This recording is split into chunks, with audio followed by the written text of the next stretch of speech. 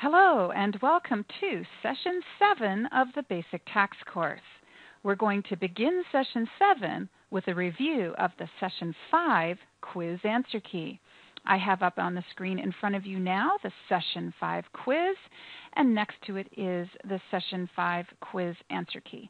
As usual, I tend to read more from the quiz than the answer key. You can reference the answer key yourself by printing it from inside the course materials page of Session 7. And read along with me as we go. We're going to review the most frequently missed questions from session number 5, and we will begin with question number 4. Generally, you must begin to receive distributions from your retirement plan the year you reach age 70.5 or the year in which you retire, whichever is later. That answer on that question is false.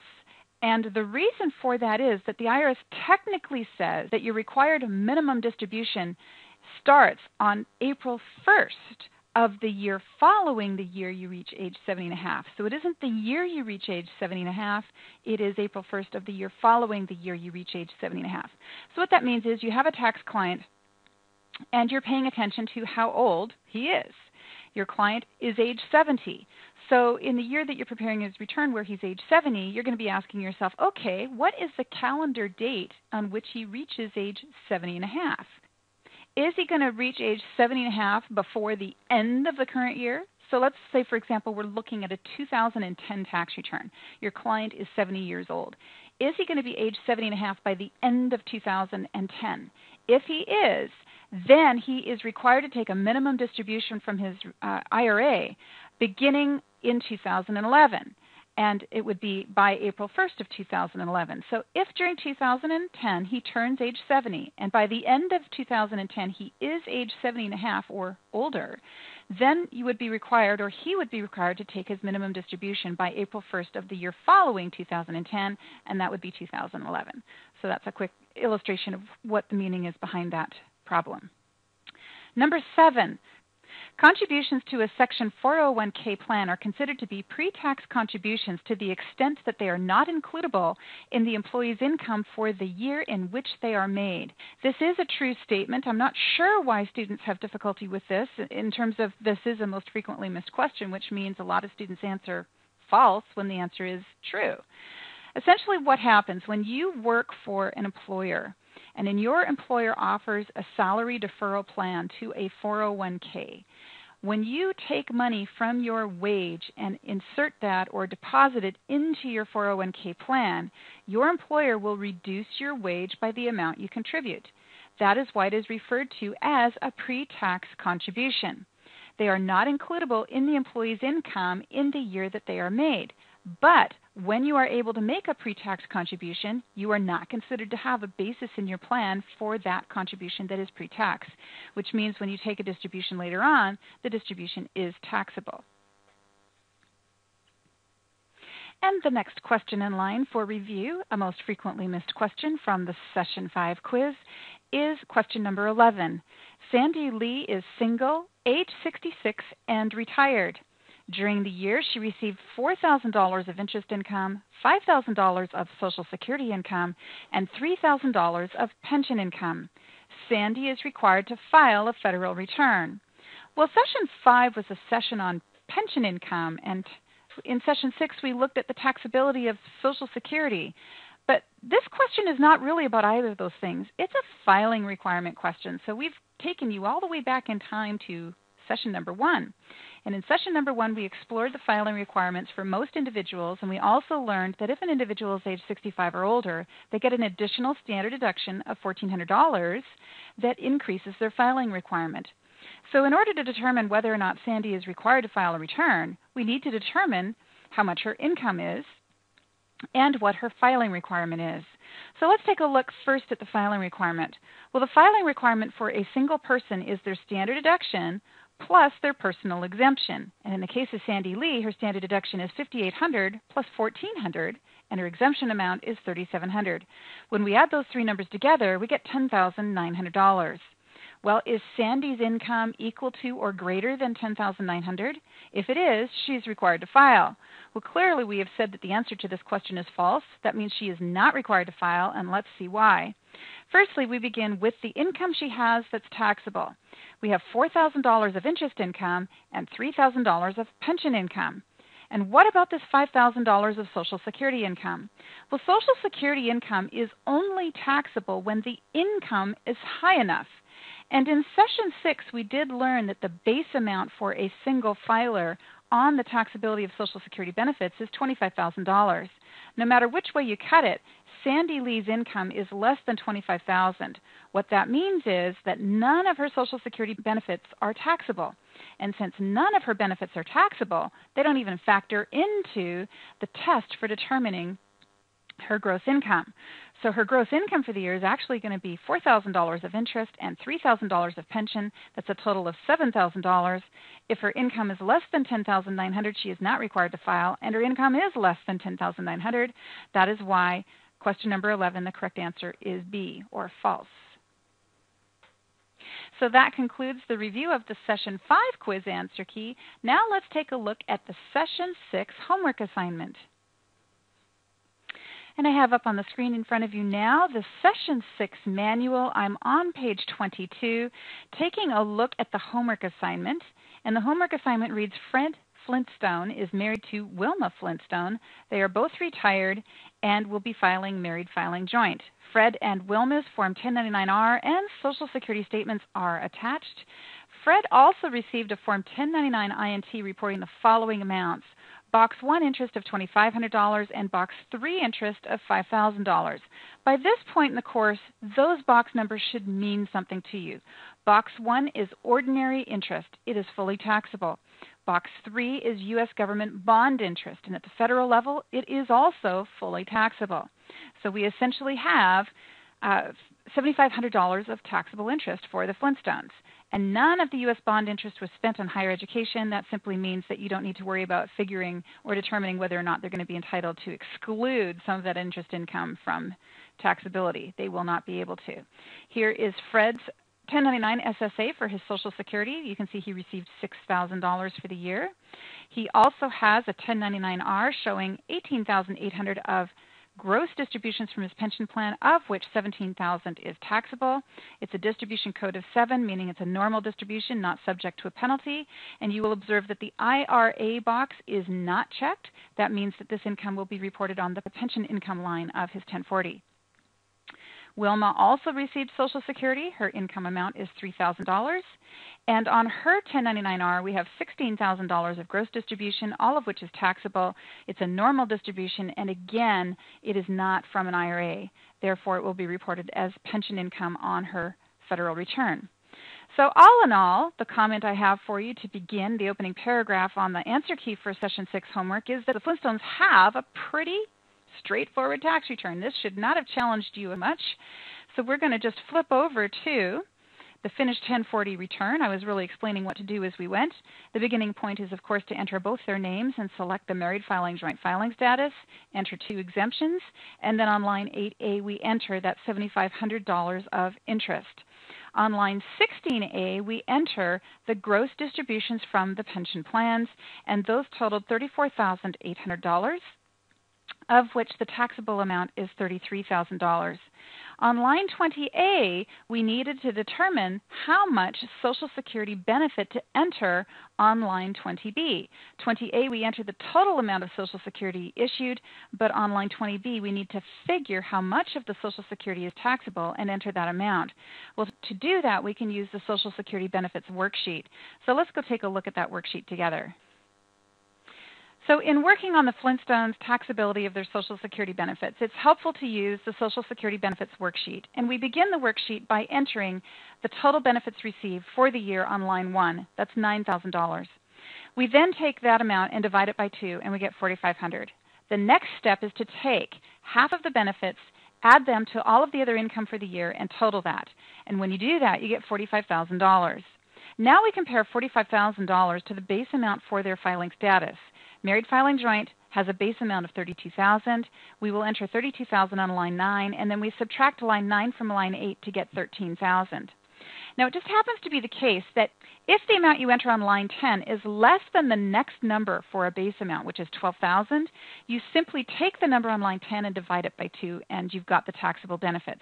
But if the amount on line 10 is greater than the amount on line 11, now the equation gets a little more complicated.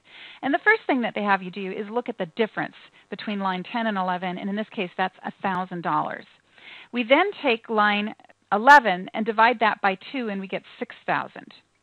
We then take 85% of 1,000 and enter that on line 16, and then we enter on line 15 the amount from line 2.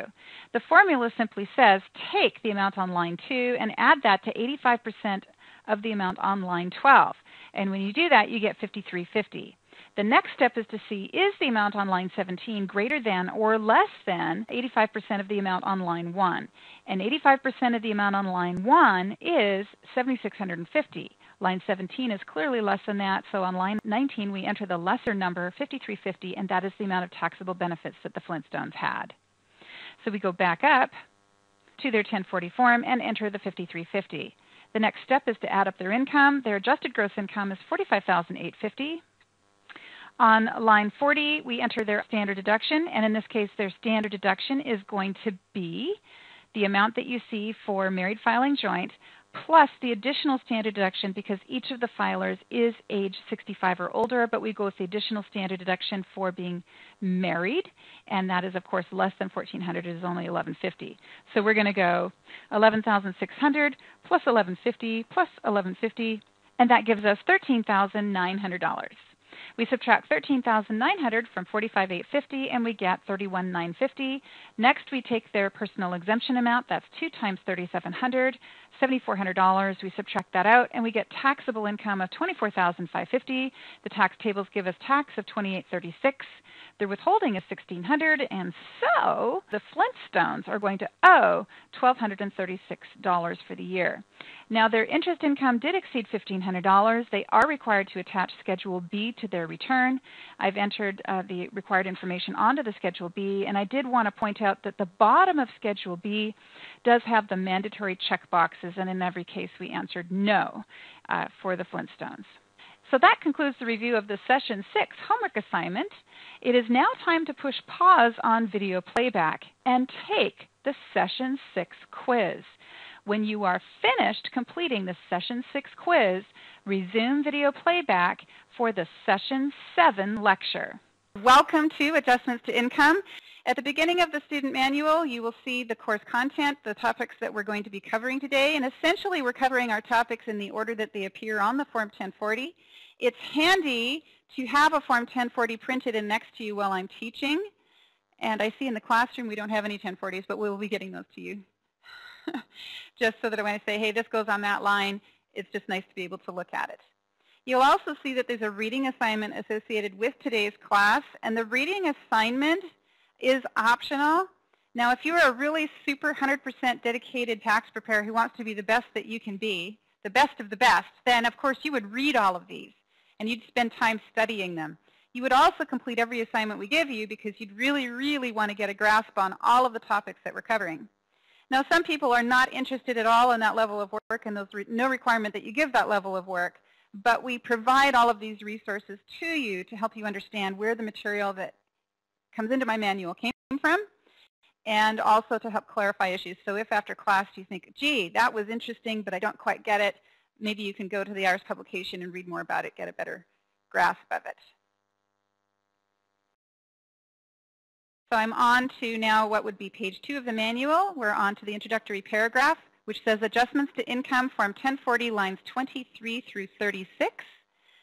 Commonly referred to as above-the-line deductions, adjustments to income allow you to deduct certain expenses from your gross income without the requirement of reporting them on Schedule A. Now, the next paragraph says that in recent years, the number of deductions available as adjustments to income has increased because Congress and Presidents Clinton and Bush have pushed to make certain deductions available to a greater number of filers. Now, of course, Bush and Clinton have been out of office for quite a while now. We've had Obama, and really in the time we've had Obama, there have been no new adjustment items added. So all of the adjustments that we see on the Form 1040 have been here for at least the last 4 years. actually longer because most of them came in early in Bush's administration. So they've been around for quite a while, but a number of them are set to expire. 2 of them are set to expire as of 2011, being the last year, and some others are set to expire at the end of 2012. So heading into the 2013 tax season, where we will be preparing 2012 returns, we're going to need to be paying attention to the fact that unless Congress extends a couple of these adjustment items again, they will be gone. And unless Congress extends other adjustment items, they will be gone after 2012. So politically, it's going to be an interesting year. Of course, it's an election year, and politicians are going to be up there talking about stuff. Election years are typically years where not much happens legislation-wise. There's just lots of talk, but not much action. So it's going to be a curious year to see what they say and what they're trying to extend out and so forth. We're going to be taking the course today in the order that the items or adjustments appear on Form 1040. And right here you just see a cutout of Form 1040. We're looking only at the adjustments section. And you will see that the very first item in line is educator expenses, followed by certain business expenses of reservists, then on to health savings accounts and so forth. And Session 7, password number 1 is HOOD, H-O-O-D. So just moving on in the manual, the next item or the first topic of the day is going to be educator expenses, line 23. And this is an above-the-line deduction for certain expenses of elementary and secondary school teachers. It was set to expire at the end of 2009, and it was extended for 2 years as a result of the Reed-McConnell Tax Relief Act. So 2 years from 2009 means that the expiration year is actually 2011. So unless this particular provision is extended, it will not be available to teachers when we prepare tax returns for them next year. 2011 is technically the last year. So let's look at the rules for it, though. If a person is a teacher, are they allowed to claim the deduction? And of course, how much is the deduction? As with all things that I've noticed in tax law, there are misconceptions about certain line deductions. One of the misconceptions I frequently see is that because Schedule A says if your deductions for non-cash charity were more than $500, you need to fill out this form. Many tax preparers and taxpayers assume that you don't need anything at all other than to put $500 on that line. That, you know, oh, their line says you need a form if it went over $500, so we'll just put $500 without even asking the client if they actually had the expense. And I see this frequently with educator expenses. I'll have a teacher come to me, they did their own return the year before, or they went to another tax professional the year before, and they say, well, isn't it just $250? Don't I automatically get that? And the answer is no. You actually have to have paid the expense. You have to have paid the right kind of expense, and you have to have a documented receipt for the expense. And it seems a little bit trivial. After all, we're only talking about $250. However, in the world of tax preparation, we are supposed to be precise. So either the client has or does not have proof of that particular expense. If they have proof of educator expenses, the maximum deduction they can claim as an above-the-line deduction on line 23 would be $250. Now, I have school teachers that I work with who manage consistently every year to spend less than that, and they're very honest about it. They'll say, yeah, well, you know, I've got a really great PTA in our school. They do all the fundraising. I just really have to spend nothing. And then I have other teachers who say, I refuse to spend anything. Not one penny am I spending on that classroom. And then I have other teachers who literally spend thousands. And so if you have a teacher that has spent more than $250, and it's an ordinary and necessary expense of their business, which would be teaching, then the excess amount can, of course, be claimed as a miscellaneous itemized deduction on Schedule A.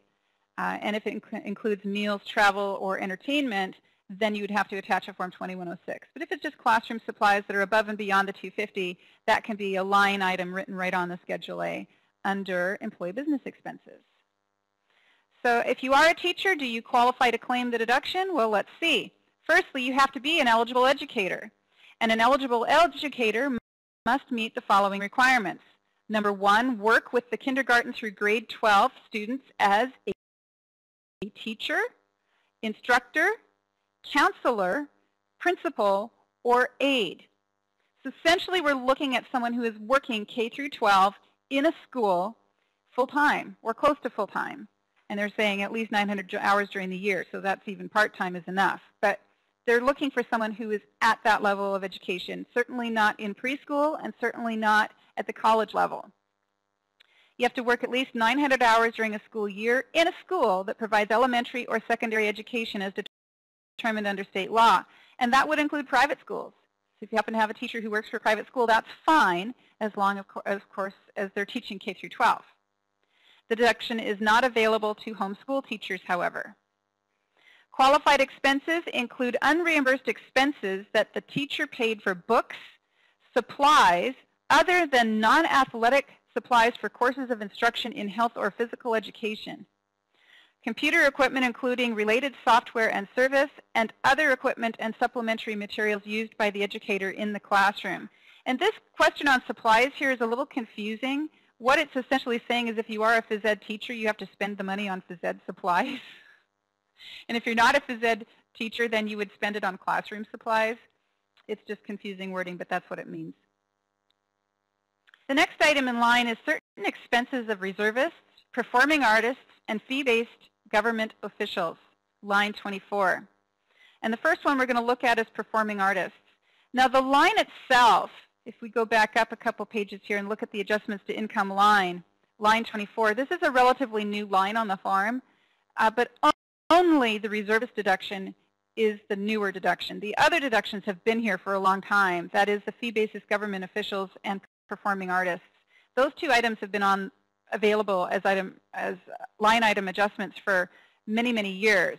But it was about, I would say, 6-7 years ago that we saw an actual line added that they could take advantage of.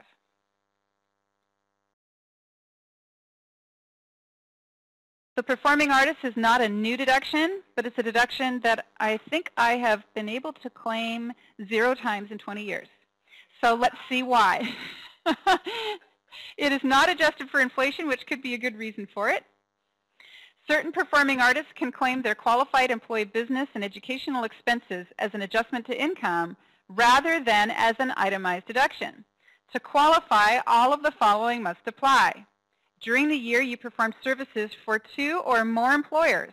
Well, that's not hard. You were paid at least $200 by each, by 2 or more employers. Okay. Your related performing arts expenses are more than 10% of your income from performances of those services. All right.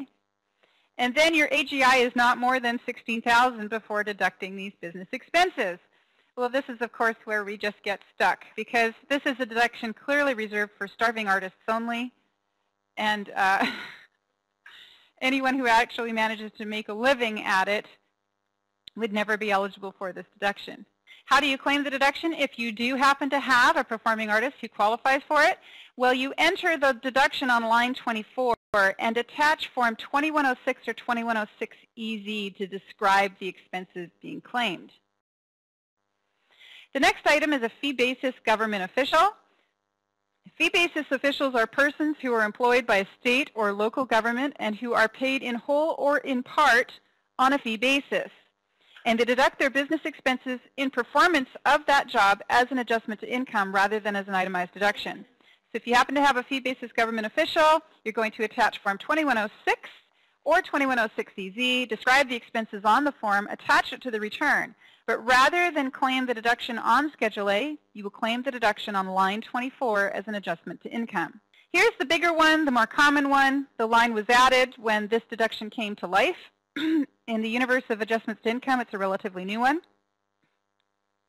It's the deduction for overnight travel expenses of National Guard and Reserve members. It's got some pretty precise rules, so it's important to know them.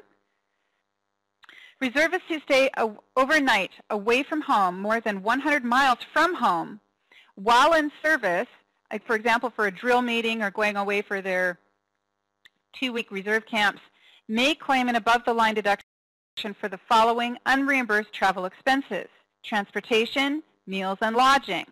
The deduction is limited to the rates for such expenses authorized for federal employees, including per diem in lieu of subsistence.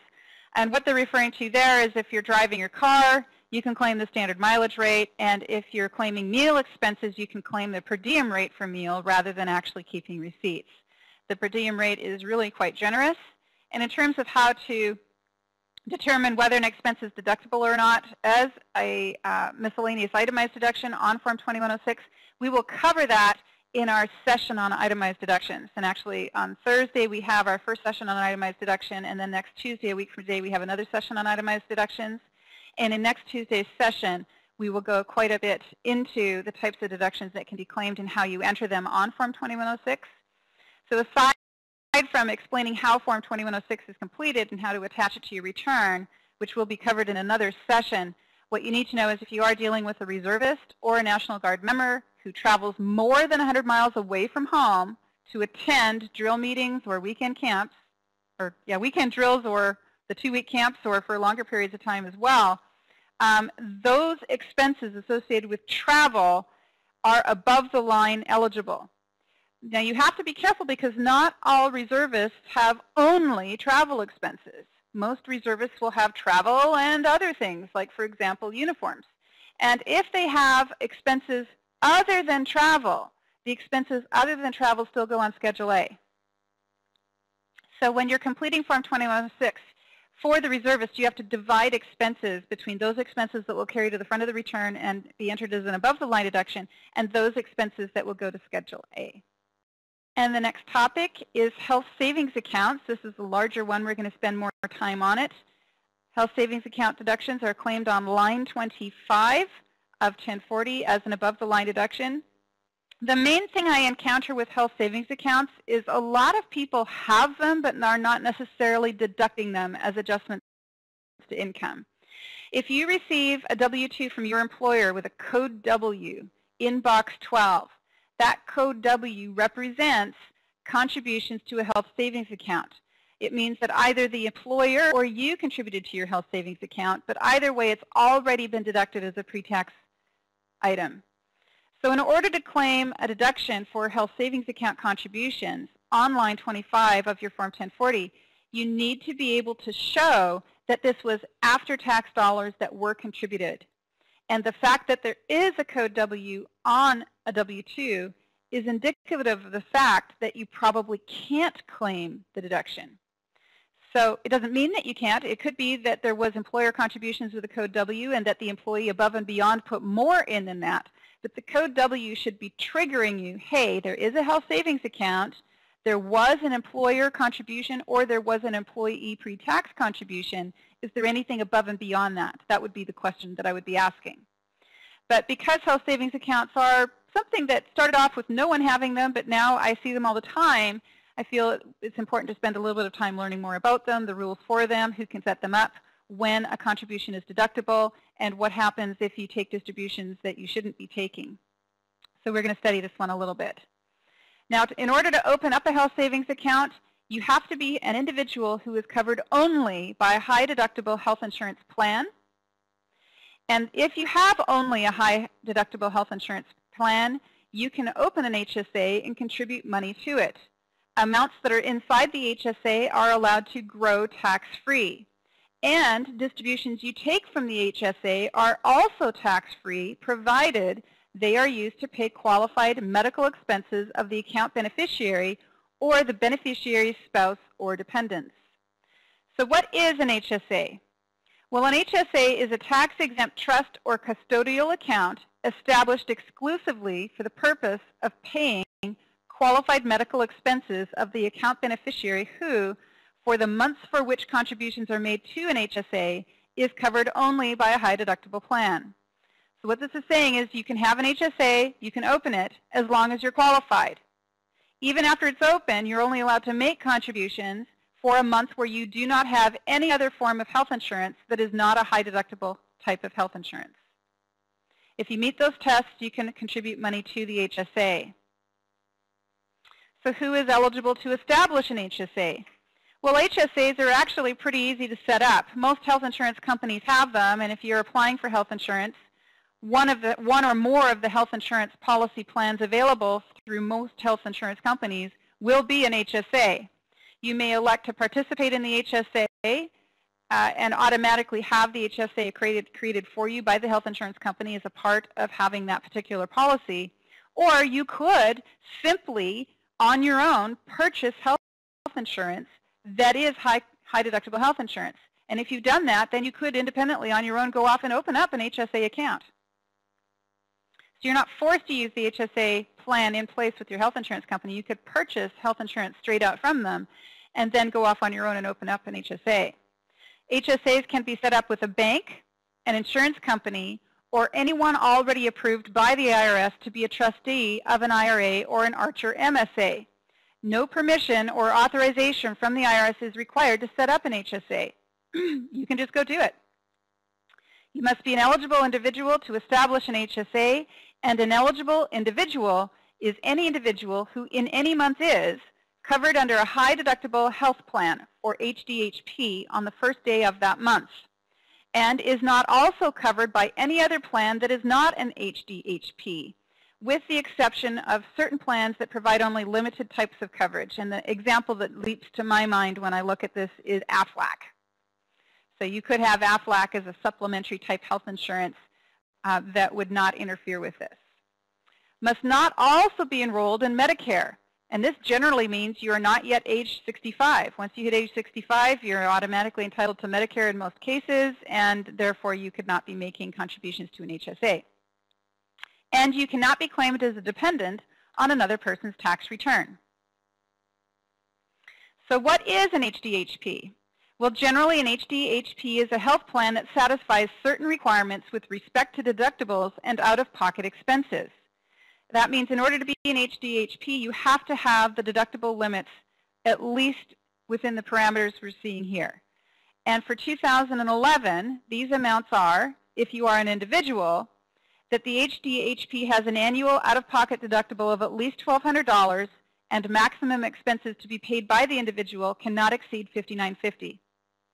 For families, an HDHP must have an annual deductible of at least $2,400, and annual out-of-pocket expenses required to be paid by the family do not exceed $11,900.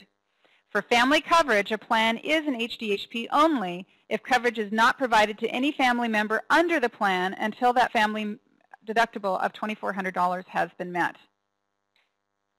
Now, having said that, if your plan is a high deductible plan but does have preventative care coverage with no deductible at all or a very low copay, that's okay. And of course, Kaiser and a number of other insurance companies have those types of plans where the deductible is quite high. It can be $5,000, $7,500 of deductible for a family easily, but all of the preventative care is either free or has a very low deductible. And if that's the case, that's okay. So a plan does not fail to qualify as an HDHP merely because it does not have a deductible or it has a very small deductible for preventative care. However, except for preventative care, a plan may not provide benefits for any year until the deductible for that year is met. And here is an example of a plan that is not a qualifying HDHP. Plan A provides coverage for Jack and his family.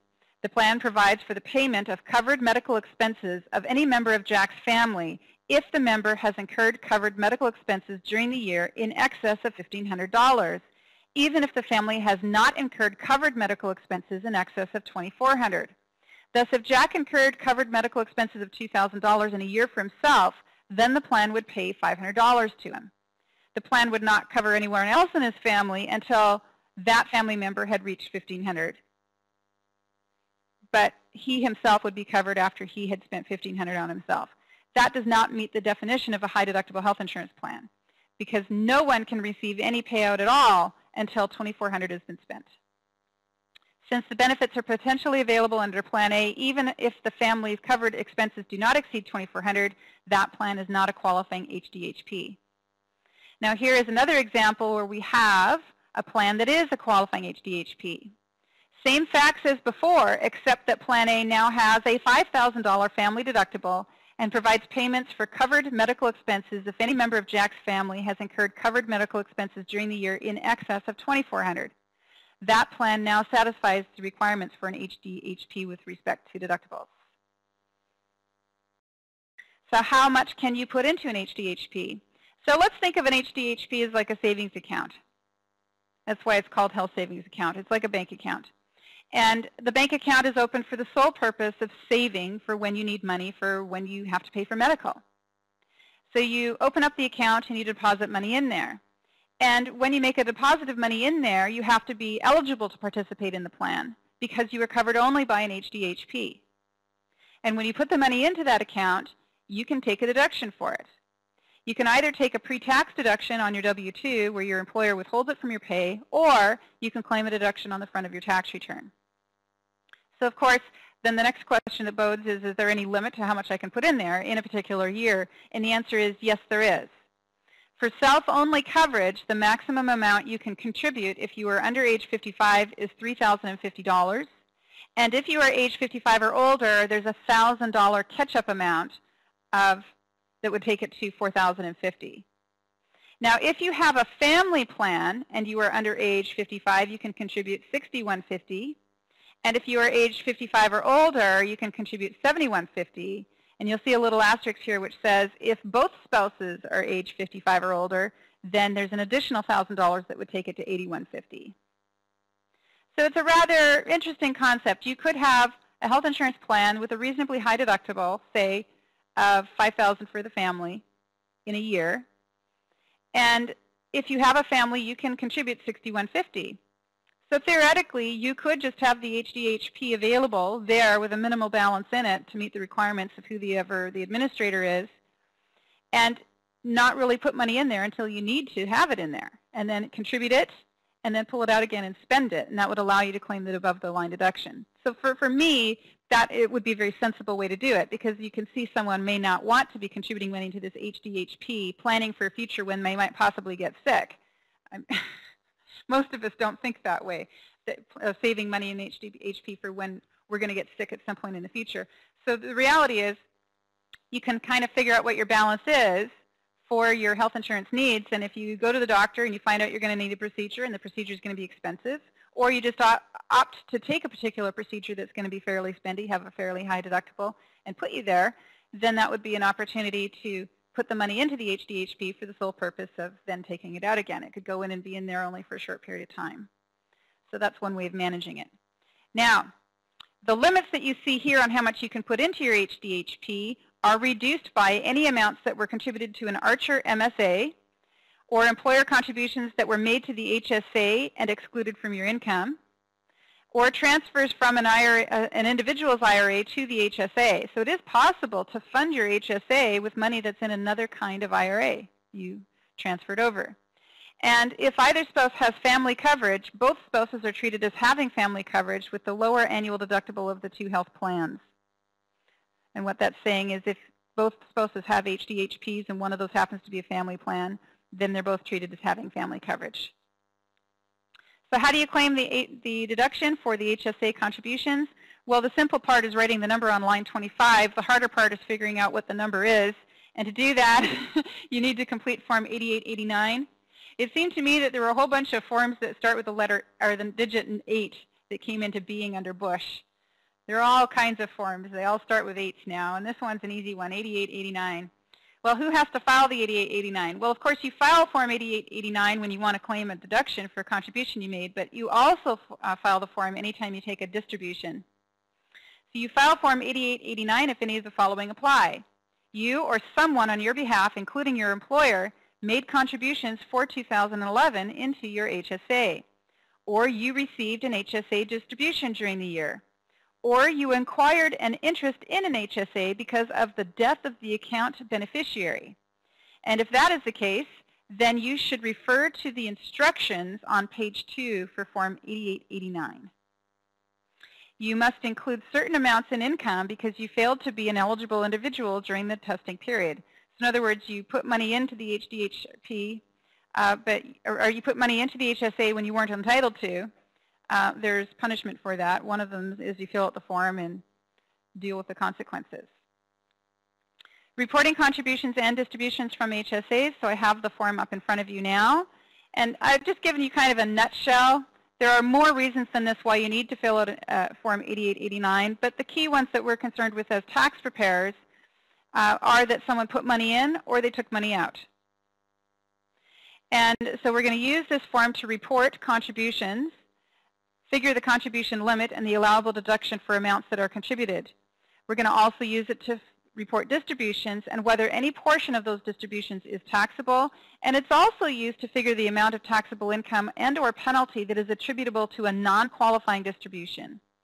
When you look at Part 1, you use Part 1 to figure your HSA deductions, any excess contributions you made or those that were made on your behalf, and any excess contributions that might have been made by your employer.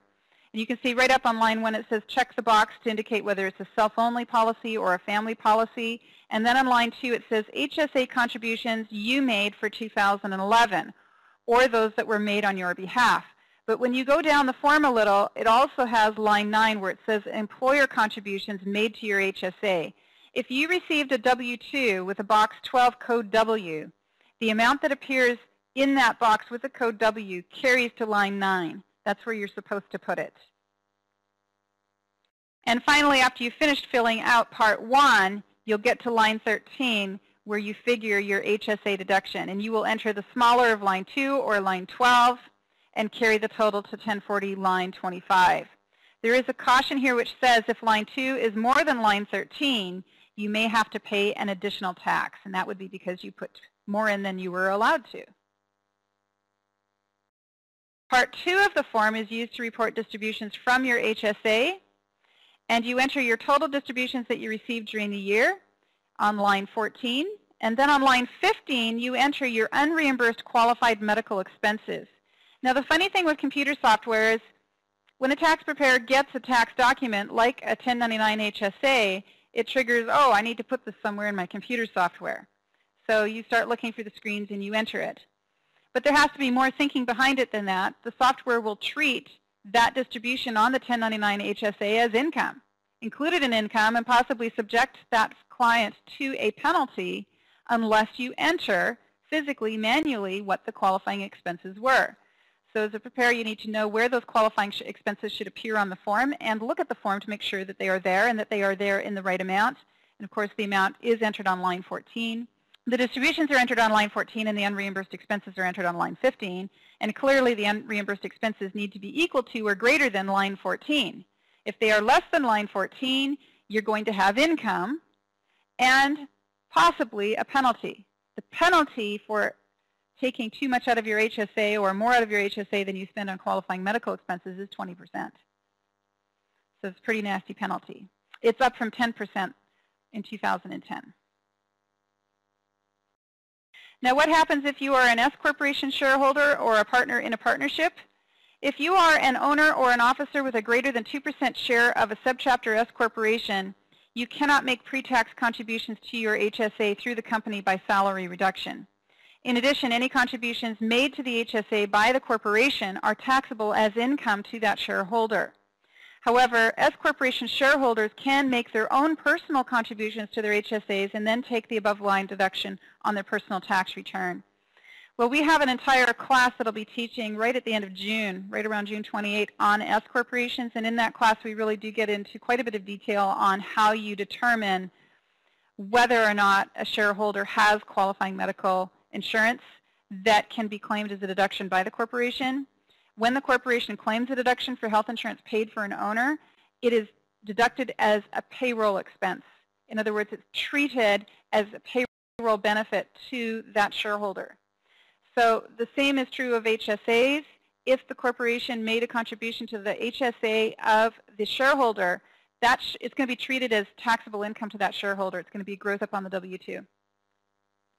And then the deduction will actually claim, or the deduction is claimed by the corporation as payroll expense. On the flip side, the shareholder now reports that income as wage income on line 7 of the 1040. And if the shareholder has qualifying medical insurance expense, then they're able to claim a self-employed health insurance deduction.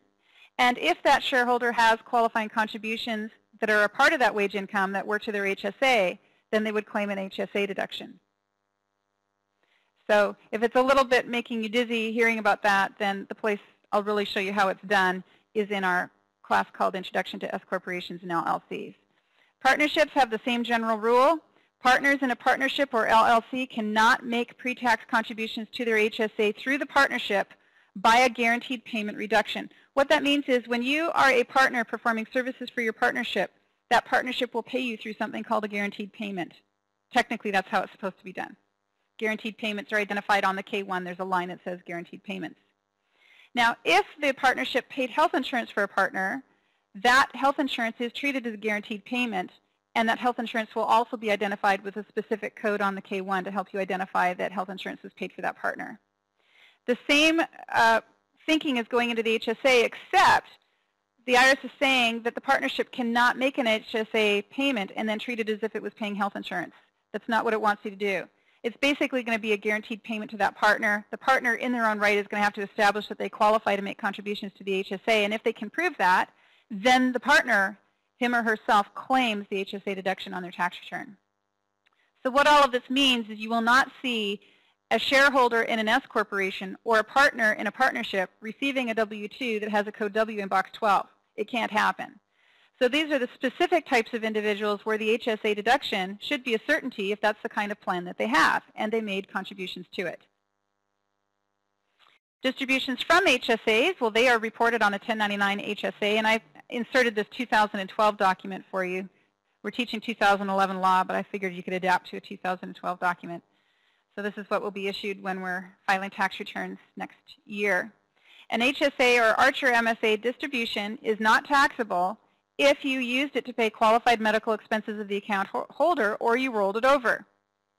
An HSA may be rolled over into another HSA. An Archer MSA may be rolled over into another Archer MSA or an HSA. There's also something called an MAMSA, and it is not taxable if you used it to pay qualified medical expenses, but it doesn't allow for rollovers.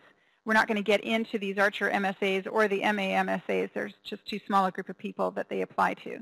But they are out there, and they interrelate in terms of limits, contribution limits, and so forth with the HSAs. Distributions from HSAs are reported on the document you see down here, the 1099 SA. So if your client comes in with a 1099 SA, it should trigger in your mind that you have to complete Form 8889. That's what it means.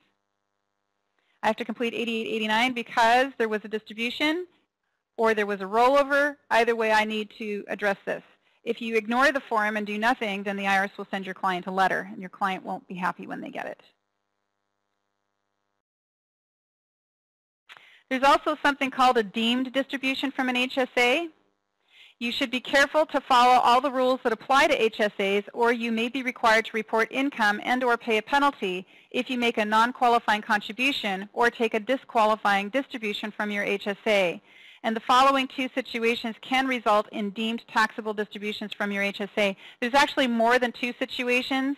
If you go and read section 4975, it lists certain prohibited transactions, and if your client engages in a prohibited transaction with respect to their HSA at any time during the year, the account ceases to be an HSA as of the first of the year, and you have to include the fair market value of all of the assets in the account on Form 8889, line 14A.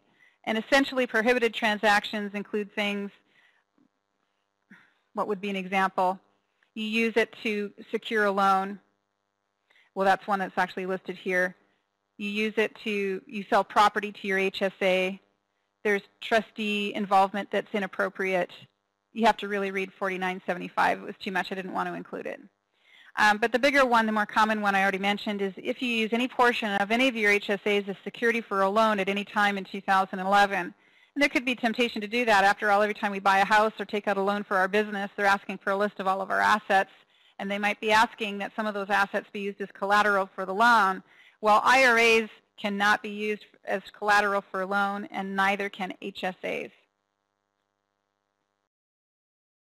Any deemed distribution will not be treated as used to pay for qualified medical expenses, and generally these distributions are subject to the additional 20% tax. Now, are there any exceptions to the 20% tax? In other words, I took money out, I did not spend it on medical. Is there exception to that 20% penalty? Yes, there is. You do not need to pay the penalty on non-qualifying distributions if the beneficiary dies, becomes disabled, or turns 65. If any of these exceptions apply to any of the distributions included on line 16 of Form 8889, check line 17A, and on 17B only, enter on line 17B only 20% of any amount included on line 16 that does not meet the exception. The next item in line is moving expenses. Moving expenses is one of the deductions that's been around for a long, long time. It is an adjustment to income. And there are people who may be able to remember when it used to be something you claimed on Schedule A. Is there anyone in my audience today that remembers when moving expenses were deducted on Schedule A? Well, good things and bad things happened when moving expenses were moved to the front of the tax return as an above-the-line deduction. Well, the good thing was more people could take advantage of the deduction. You didn't have to itemize, and that means you don't have to beat your standard deduction. You don't have to replace your standard deduction with expenses because you moved. You just move and you get to claim those expenses if you have a qualifying move and qualifying expenses. But what happened when they took them off Schedule A is they dramatically reduced the types of expenses that can qualify. So in the olden days, you used to be able to claim a lot more different types of expenses. And in the modern days, there's actually a very limited number of expenses you can claim. People used to be able to claim house hunting and temporary living expenses, and employers got in the habit of reimbursing employees for those things. And then the law changed, and it went to an above-the-line deduction where you can't claim house hunting, you can't claim temporary living. But many employees still expect those benefits, and so employers may give them to them. But if an employer gives a benefit of that kind to an employee, it is not a non-taxable benefit. It is a taxable fringe benefit that will be added up on their W-2. So we're going to take a look at that as well. Now, moving expenses, who can claim it? You may be able to claim a deduction for job-related moving expenses, and that's a key point. You have to be moving because of a job or to get a job. You can move without having a job waiting for you, but when you move to your new home, you eventually have to get a job, and you have to get a job pretty quick. So the job doesn't have to be waiting for you. You could move to a new city because you're hoping to find a job when you get there.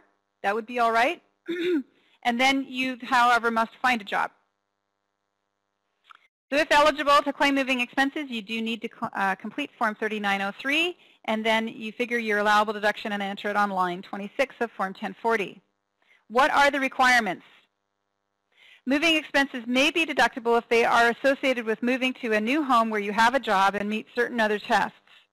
Generally, you must begin work at a new job location within 1 year of the date of your move. So you have up to a year to get a job. Generally, you must meet the time test. Employees must work full-time at least 39 weeks during the first 12 months. But if you are self-employed, you must work full-time at least 39 weeks during the first 12 months and 78 weeks during the first 24 months.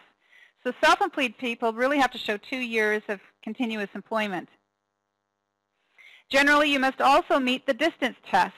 Your new main job location must be at least 50 miles farther from your former home than your old main job was from your former home. If you go to work for the first time, your new job must be at least 50 miles from your old home. Now, this distance test is confusing, and the IRS has a chart down at the bottom here to show you how that works. This is the distance test. You look at your former home and how far you used to drive to your old job. That's 3 miles. Then it looks at another possible location, a new main job, which is 38 miles from your current home. If you move those 38 miles to be closer to that new job, that expense will not qualify because you didn't move more than 50 miles closer to your new job. You only moved 38 miles closer to your new job, right? And they need to see 50. And it isn't even 50 from the old job to the new job. You have your old commute that was 3 miles, and the new commute would have to be at least 53 miles to be 50 miles further than your old commute is. So we're really comparing commute distances. That's what you're looking at.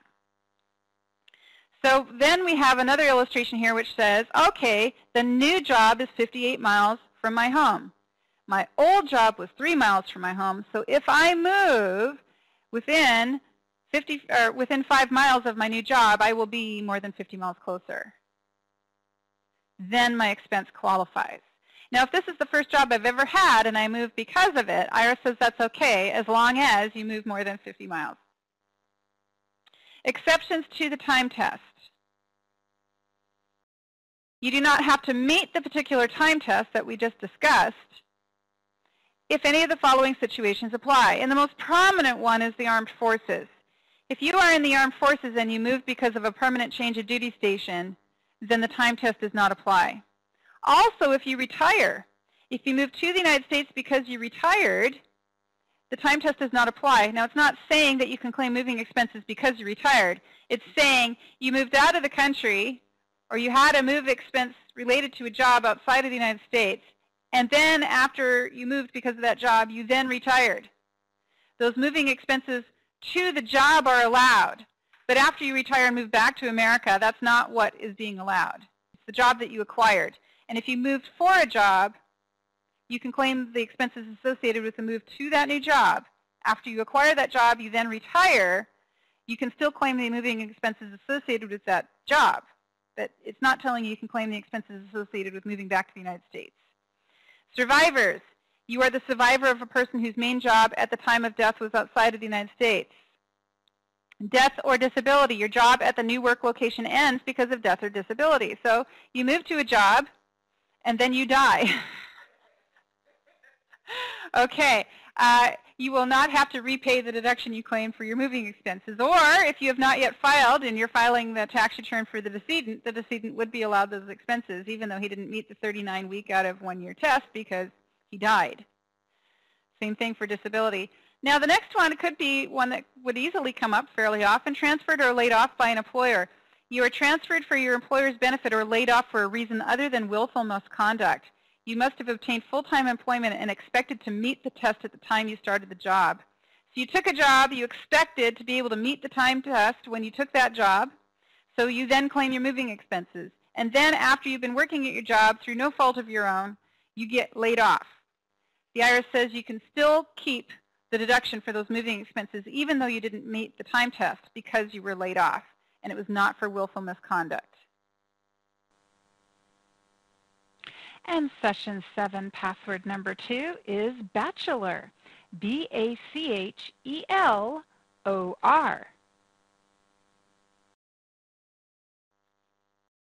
Okay, so we've looked at the 2 tests that are associated with a move. Now what is deductible?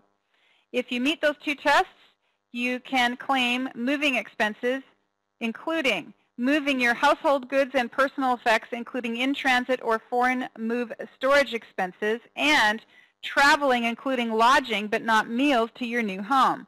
Well, there's essentially 2 different categories here: moving your household goods and personal effects and moving yourself and your family.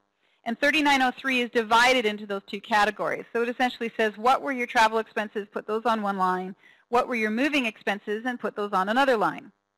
So let's look at what allowable costs of moving your household goods includes.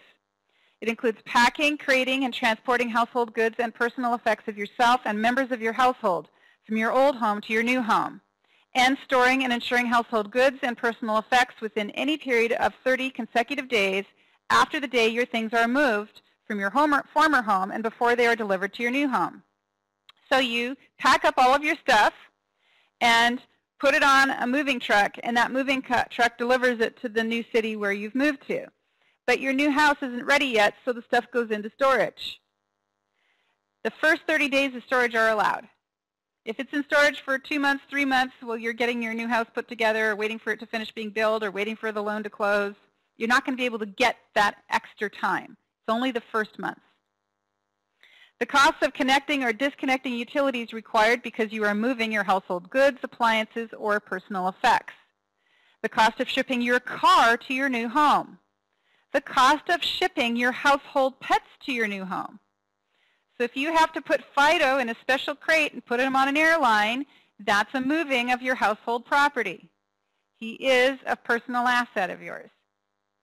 And number 6, the cost of moving household goods and personal effects from a place other than your former home to the extent that the cost does not exceed what it would have cost to move them from your former home. So perhaps you have personal goods that you keep in storage because there's no room for them in your house, and now you're moving cross-country. You're taking everything in your house plus everything you have in storage. That's all going to be allowed as long as the cost of picking it up from storage does not exceed the cost of moving it from your home, or to the extent that it does not exceed. Maybe you've got horses. You need to move those. Those may not be on your home. They may be somewhere else. So that's a pet that doesn't even live with you. Allowable travel costs. Transportation and lodging for yourself and members of your household while traveling from your former home to your new home, including expenses for the day you arrive. So the day you arrive at your new home, you can pay for hotel and deduct it. But on day number 2 in your new home, no deduction for hotel. If you drive your car, you can claim the actual cost of gas and oil paid during your move, or you can claim a standard mileage allowance of 19 cents per mile for miles driven in the first half of 2011. That is January 1 through June 30th. You can claim 23.5 cents per mile for miles driven after June 30th through the end of the year. So 2011 was a year where we had split mileage, one mileage rate for the first half of the year, another mileage for the second half of the year. So of course you need to be asking your clients for what date they moved to know which mileage rate applies. Lodging expenses in the area of your former home within 1 day after you could no longer live in your former home because your furniture had been moved. So they're being very generous here. They do understand that you might spend an entire day packing up all of your goods and belongings and putting them into a container and then shipping them, and now you have a house but no bed. So you're allowed to pay for hotel and deduct that hotel that last night in your old home. You can also deduct expenses for, you can only deduct expenses for one trip to your new home for yourself and members of your household. However, you do not have to travel together or at the same time. Now, one of the things that comes up quite often with my clients that I did want to point out is my clients might rent a U-Haul. And they might live, say, in Portland and they're moving to Seattle. Clearly a qualifying distance and clearly a place that they could move all their stuff themselves. So they rent a U-Haul. And they pack up the U-Haul and they drive the U-Haul to Seattle. And they turn around and drive the U-Haul back. And then maybe they return the U-Haul because it's expensive. And now they're going to finish making a few more trips, maybe 1 or 2 more trips where they're hauling stuff in the back of their pickup truck or whatever. Well, I would interpret any costs associated with moving stuff to be a cost allocable to moving household goods. So it's possible a person could be moving their own things using their own vehicle and be making multiple trips to do it. And I would put that under the cost of moving household goods category. But then there's that final trip where everything's moved or you're moving with your final stuff. And you get in the car and you drive yourself and that's the final trip. For the portion of the trip that's associated with moving yourself, you're going to put that on the allowable travel cost line, and you are allowed to only claim the cost of moving yourself once. But you and your family don't have to travel together or in the same vehicle or at the same time. So you might drive in the family car, and your wife might drive in the other family car, and that would be 2 cars traveling. Or it could be that you drive in the family car, and the rest of your family, wife and kids, get on a plane and fly. Any of those are acceptable. I made multiple trips to get all my stuff up here. I came from California. I was driving stuff back and forth on 2 or 3 trips. Is that those intermittent trips aren't really considered part of the move? Well, no, what I said was you have to look at the reason for the trip. If you come up on a trip to house hunt, that's not a moving expense. If you come up on a trip to move yourself, that's allowed once. If you come up on a trip to deliver your household goods, that's a moving of the household good expense. And you might need more than one trip to move all your household items. It would depend on what's practical. It might be that you rent a U-Haul, and it's going to cost, $2,000 to rent the U-Haul and load it and drive it and deposit it, and then have, leave it in a new city. And some people would do that. Other people maybe it's a closer move, and they're going to pay for a smaller U-Haul, maybe make 2 or 3 trips. Or maybe they're going to take a U-Haul for one of the trips and then take the rest of the property in a trailer that they pull behind their car. What you look at is what's happening. Am I moving my household goods or am I moving myself? And if it's a cost associated with moving the household goods, I would put it on the household good line of the 3903. And if it's a cost associated with moving myself or my family, I put it on the travel expense line. And IRS is simply saying that when you're deducting the travel cost, it can only be for one trip. And they absolutely do not allow house hunting. Now, it might be you came on the trip to interview for a job, and if you did that, that's not a house hunting expense. That would be an employee business expense. Non-deductible moving expenses. You cannot claim a deduction for any of the following. Any part of the purchase price of your new home. Car tags, driver's license, expenses of buying or selling a home, the expenses of getting or breaking a lease, home improvements to help you sell your home, loss on the sale of your home, losses from disposing of memberships in clubs, meal expenses, mortgage penalties, pre-move house hunting expenses, real estate taxes, refitting carpets and draperies, security deposits including any given up because of the move, storage charges except those incurred in transit and for foreign moves, temporary living expenses, and of course, never any double deductions. You cannot claim a moving deduction and a business expense deduction for the same expenses. So it could be that you're moving yourself and your household goods and your family, but you also are moving your business and all of your business property. And you are allowed to claim costs associated with moving your business on Schedule C. You would claim expenses, personal expenses of the move on 3903, but you would not claim business move expenses on Schedule C and then duplicate those on the 3903. Now, what happens when your employer helps to pay for the move? Your employer may pay all or a part of the cost of your move. You may only claim a deduction for allowable expenses that exceed the employer paid expenses. Non-deductible moving expenses paid by an employer on behalf of an employee are a taxable fringe benefit, and they will be identified, if they were paid and identified correctly, on the W-2 with a code P. If your employer paid non-deductible expenses for you, your employer must include the cost of those non-deductible expenses in your income. They are considered to be a taxable fringe benefit.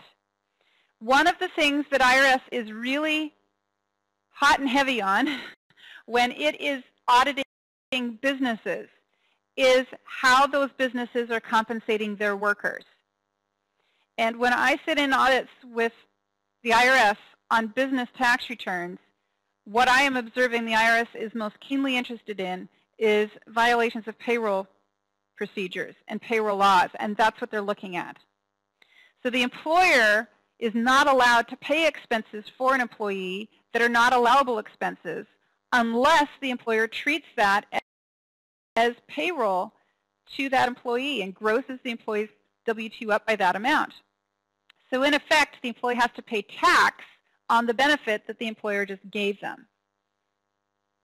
And the most common type of non-deductible expenses that employers pay include house hunting expenses and real estate sales expenses, temporary living expenses, and meal expenses while traveling and living in temporary quarters.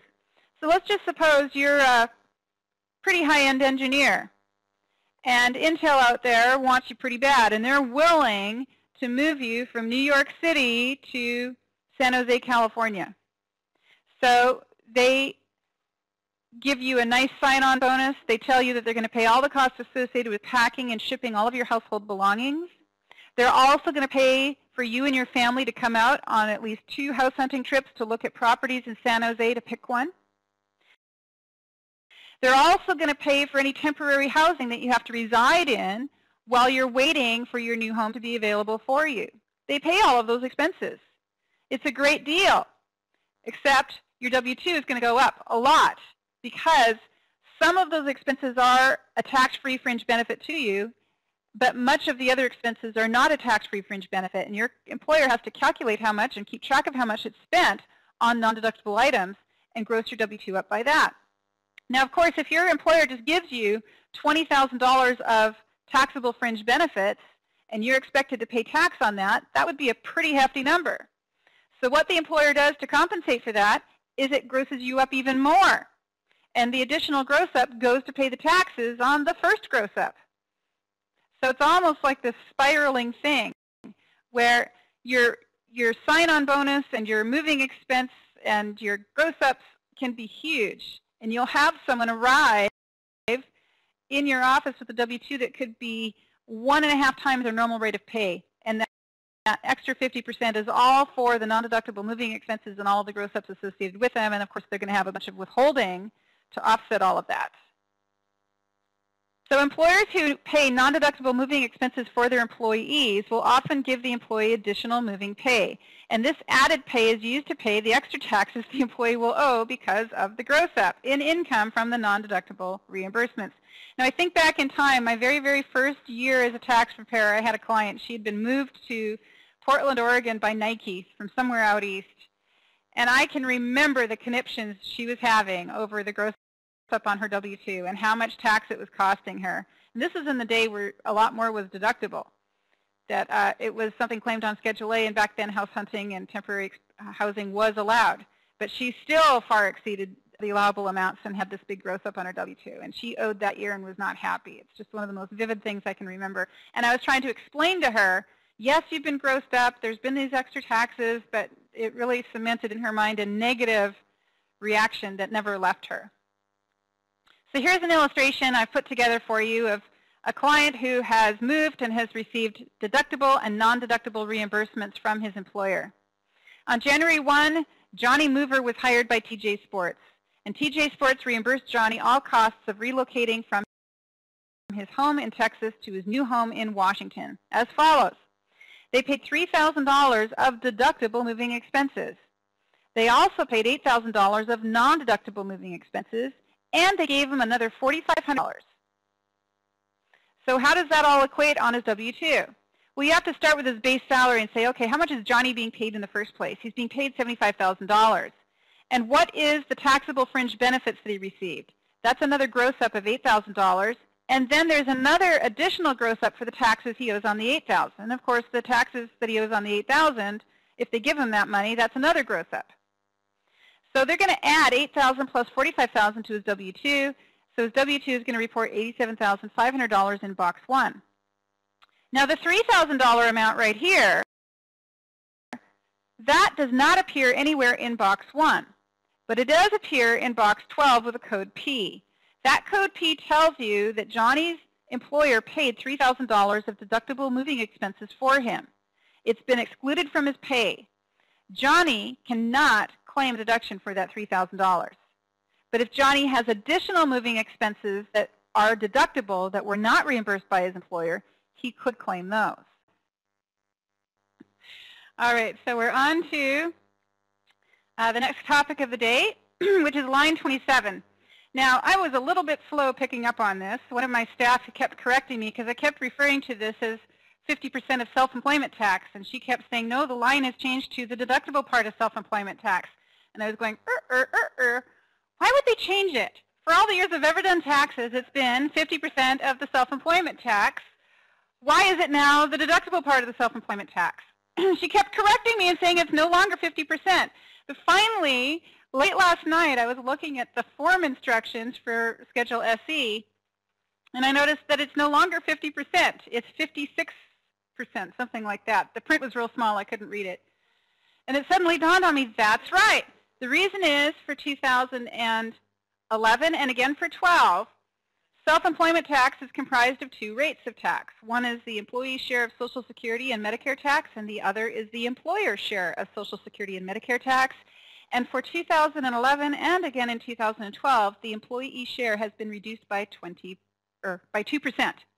reduced from 6.2% to 4.2%. So it's actually a pretty big percentage-wise reduction in the tax.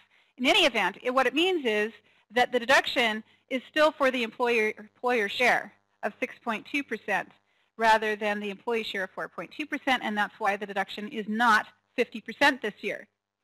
Now that we got that straight, let's go into the class. And if I fumble and refer to it as 50% of the SC tax, forgive me. It's just 20 years of habit.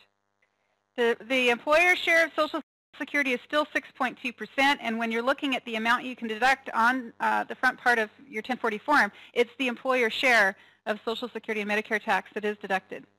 So let's take a look. Any discussion of SE tax would involve a discussion of who pays it in the first place. And we do get into more detail on how to prepare Schedule SE and calculate the tax in our course on self-employment. So today we're not really going to spend a lot of time on how to complete the form, but I feel you just can't talk about who gets a deduction for the employer share of the tax without discussing who has to pay the tax in the first place. So we will touch on that. You must pay self-employment tax on net income from self-employment, and all of the following sources of income are subject to self-employment tax. Obviously, if you are self-employed filing Schedule C or F as a sole proprietor, you are going to be paying self-employment tax, assuming you have a profit. Also, if you have partnership income and you are a general partner, or you received guaranteed payments in performance of duties for a partnership in which you are a partner, you are going to get a K-1, and the K-1 is going to show income. Line 1 of K-1 shows ordinary income or loss from the partnership, and then another line on the form, I think line 10, shows guaranteed payments. I need to have the K-1 in front of me. But anyway, there's a line on the form that shows guaranteed payments. And both of those lines are subject to self-employment tax if you are active in the partnership. And when we get into our course on S corporations and LLCs, we discuss how you identify whether you have an active or passive partner. Also, if you have wages or self-employment earnings as a church minister, you have to pay self-employment tax. And look at that, it says wages. So a minister who is paid on a W-2 is still expected to pay self-employment tax. And finally, non-employee compensation reported as other income on Form 1040, line 21. In some cases, you must complete Schedule SE and pay self-employment tax on income that is reported on 1099 miscellaneous box 3, other income. So what is self-employment tax? Well, it is the equivalent of Social Security and Medicare taxes that are payable on employee wages. For many self-employed individuals, self-employment tax exceeds income tax amounts that are payable for the year. And without advanced planning and proper prepayment of taxes through withholdings or quarterly estimates, self-employment tax liabilities can create a very large balance due when an individual files his or her return. I quite frankly find that my clients, most of my clients who are self-employed, are absolutely unprepared for what they owe as a result of being self-employed. Particularly, even when they've been that way for a few years, it just always seems to be a surprise to them how much they owe. And there are some who are good about paying their quarterlies, but I find there's many more who are not. And in a way, the self-employment tax, by being so large, makes it very difficult to be self-employed. But when you do pay self-employment tax, there is this small token adjustment you get to claim. No longer called 50% of self-employment tax, but called the deductible portion of self-employment tax. So let's compare self-employment and employee payroll taxes for a minute. The amount of Social Security and Medicare taxes attributable to wage and self-employment compensation are essentially the same, but how these taxes are assessed and who pays them is a primary difference. If you are an employee, your employer is required to withhold 6.2% of your earnings for Social Security tax and 1.45% of your earnings for Medicare tax. For 2011 and 12, the withholding that the employer does for the employee is 4.2% rather than 6.2%. Your employer is going to pay the 6.2% and 1.45% to the IRS for you, and then they're also going to pay another 6.2% and 1.45% for you. When you add all of those taxes up, the amount you pay and the amount your employer pays on your behalf is 15.3%, or 13.3% for 2011 and 12. So when your employer pays this portion here and this portion for you, it doesn't hurt so much because you're not actually paying that tax. And the other two taxes up here, your share of Medicare and your share of Social Security, those are mandatory withholdings that come out of your W-2. You never get your hands on the money. You never get a chance to spend it. It's already been allocated and sent to the IRS. So the main thing that comes with being self-employed is no one is withholding tax for you. No one's helping to pay the tax for you. You're responsible for all of it, and it can be a pretty hefty bill. Ministers, if you are a minister of a church, your earnings for the services you perform in your capacity as a minister are subject to self-employment tax, even if you perform these services as an employee of that church. Now, some ministers, and you may have heard of it as a tax preparer as well, are eligible to claim exemption from Social Security tax. But there's a lot more to that situation than just claiming the exemption. They're essentially arguing when they claim that exemption that they don't believe in the Social Security system. They have a religious objection to it. And they don't want to pay into it because it's against the religion. And above and beyond that, they're also saying that when they retire, they're not going to draw on the system. They're not going to claim Social Security benefits.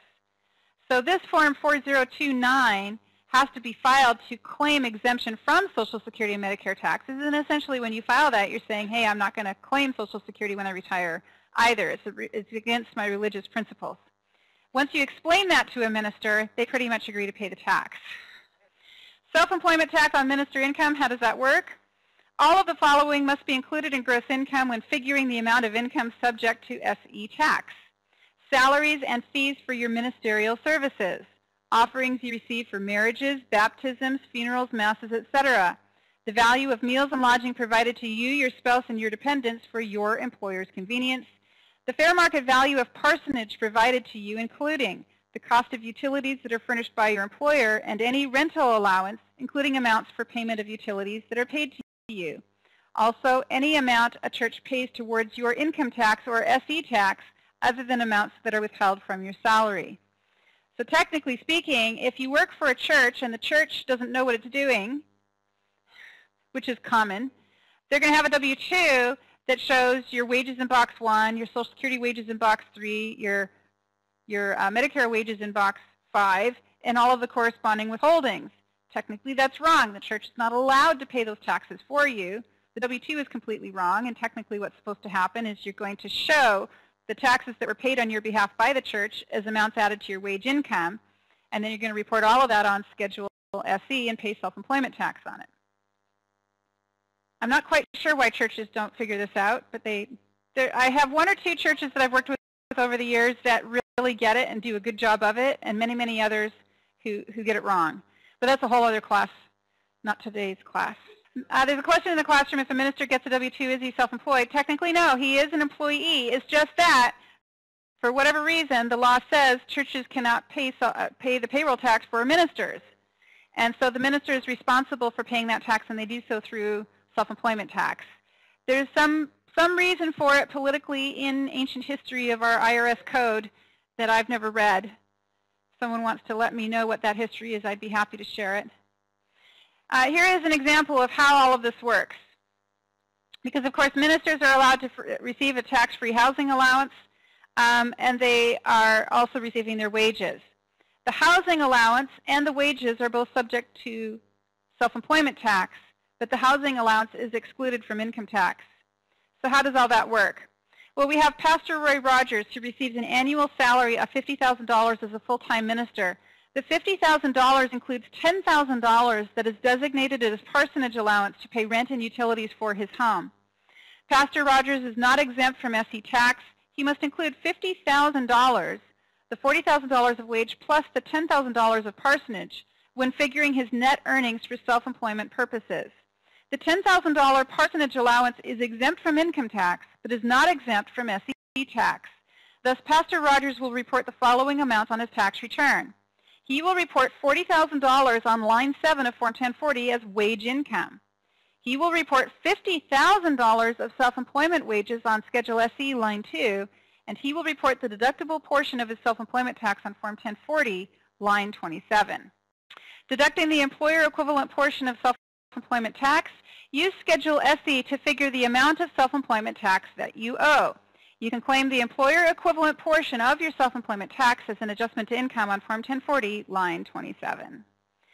So that's the most detailed explanation I can give of who pays self-employment tax and who gets to claim the deduction, but the employer portion of the self-employment tax will be above the line deduction. The next topic of the day is a new one for me teaching. I've been teaching adjustments to income for several years, but this year I decided to put quite a bit of time and energy into another portion or expanding on the deduction for the self-employed SEP simple and qualified plans. I seem to have more and more clients who are qualifying for and claiming this, and it just might be the changing times of my own business, or it could be just more savvy taxpayers out there in general. But the plans are confusing. I never seem to quite be able to remember the rules between them, and every time I have a client, I'm looking them up, trying to figure it out. And I know that if I have that problem, then lots of people have that problem. So I decided it was time to really expand on it, and so I've spent the last 3 days doing the best job I can of expanding on it and putting it into language that I understand, and hopefully I will help you understand. Before I move on to it, though, I see Janet Cranston has a question. What about employees of a church who are not ministers who get a W-2? Are all wages listed in Box 1 subject to SE tax? The rule for church employees and whether or not they have to pay self-employment tax, generally no. Most church employees other than ministers, the church can pay the payroll tax for them. It's something that is for ministers. But there are exceptions. But again, this is not a class on churches. That would be a whole section that I haven't written.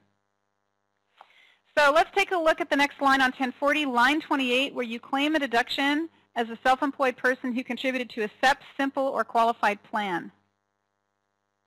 You can deduct contributions you make to a retirement plan that you set up for your employees. If you are a sole proprietor, you can deduct contributions you make to the plan for yourself. How much you are allowed to contribute to a plan depends on the type of plan that you have. And you can choose between a variety of retirement plans, which are summarized in this table in front of you. And I pulled this from IRS publication 560. So we're going to spend some time talking in particular about SEPs, simples, and individual 401ks, which are a form of qualified plan. Those are the three that I'm going to talk about because those are the three my clients walk in the door with.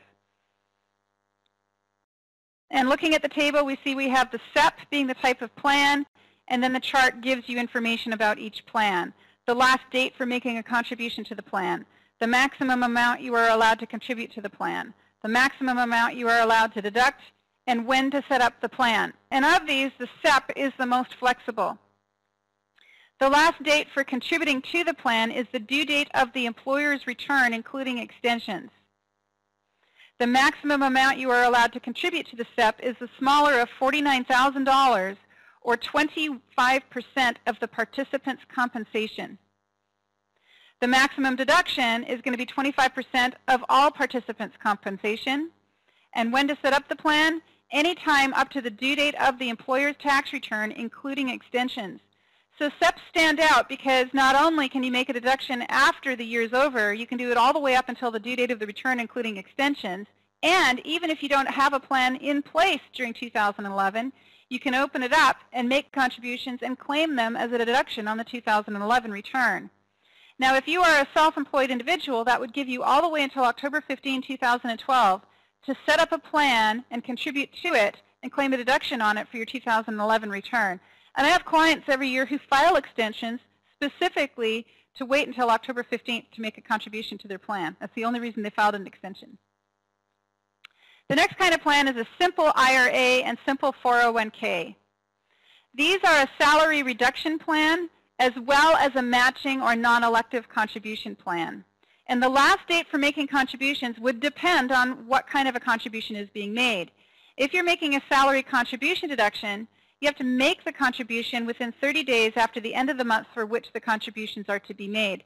So typically, that's associated with payroll, and it would coincide with paying of the employee, and therefore would need to happen in 2011. But the matching election or matching non-elective contribution made by the employer can be made up until the due date of the employer's return, including extensions.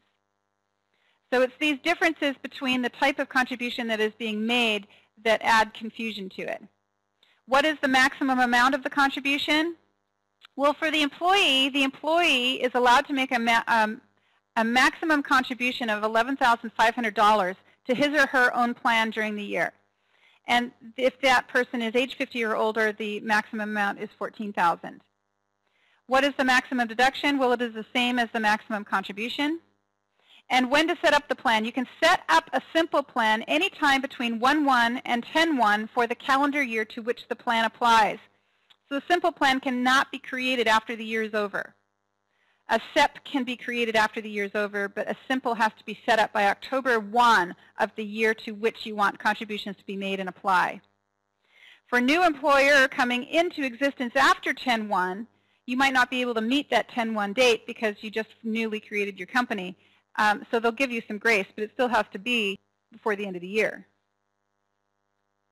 The next type of plan is a qualified plan. And we have under that qualified defined contribution plans, and we also have qualified defined benefit plans. Well, these are essentially 401k plans. And 401k plans are more complex to set up. They're more expensive to administer, but they offer greater flexibility to the employer. Employers typically, big employers are going to have very complex plans, and they're going to pay whole teams of staff and advisors to administer them. But it is possible as an individual sole proprietor to set up a 401k plan just for yourself. You can do that. And we're going to talk about some of the rules around that. And how do those work? Well, you can make a deferral as an employee to your 401k plan. We're used to that. We see it on people's W-2s. They put money into their 401k plan throughout the year. Employer contribution, money purchase or profit sharing is due by the due date of the employer's return, including extensions. So how much is an employee allowed to contribute to his or her 401k plan? Well, they can defer up to $16,500, but if they're age 50 or older, they can put up to $22,000 in. And how much is the employer allowed to put in the plan? Well, the employer is allowed to put up to $49,000, or 100% of the participant's compensation, whichever is smaller. What is the rate of contribution by the employer for the employee? The maximum rate of participation in the plan is 25% of the participant's compensation. And when must those contributions be made? By the end of the year. And then we have something here called a qualified defined benefit plan. And how the calculations for these are made are based on actuarial assumptions and computations. And I am not an enrolled actuary, nor am I an enrolled retirement plan agent. So these are very, very specialized areas that I am not really qualified to go into, but I wanted to introduce them to you so that we could talk about what happens when you have a client who comes in and they've made a contribution to a plan and they want to claim an adjustment to income for it. Where do you start in terms of identifying what they've got and the amount that they can deduct? So that table gives you an introduction. There's an entire publication that goes into more detail on them, but I didn't even get into the part of reading instructions for filing employer 401k forms. That's an entirely other topic. So that in a nutshell is as close as I could get to simplifying those three different types of plans that can cause an adjustment to income to be claimed by a small business owner on his or her return. They all essentially go back to the owner. The owner is the one who is allowed to claim the deduction for contributions that the owner makes to his or her own plan. But if the owner makes a contribution to his or her own plan, in most cases, the plan is also going to have to cover other employees, and the employer will have to make contributions to those employees. But contributions to the plans of employees are not deducted as an adjustment to income on the employer's return. They are deducted on the business return that the employer uses. If the business is filing a Schedule C, contributions to the plans of employees will be claimed on the Schedule C, and that would include contributions to the plan of an employee who happens to be a spouse or dependent or child of the owner. If you have an S corporation, what then?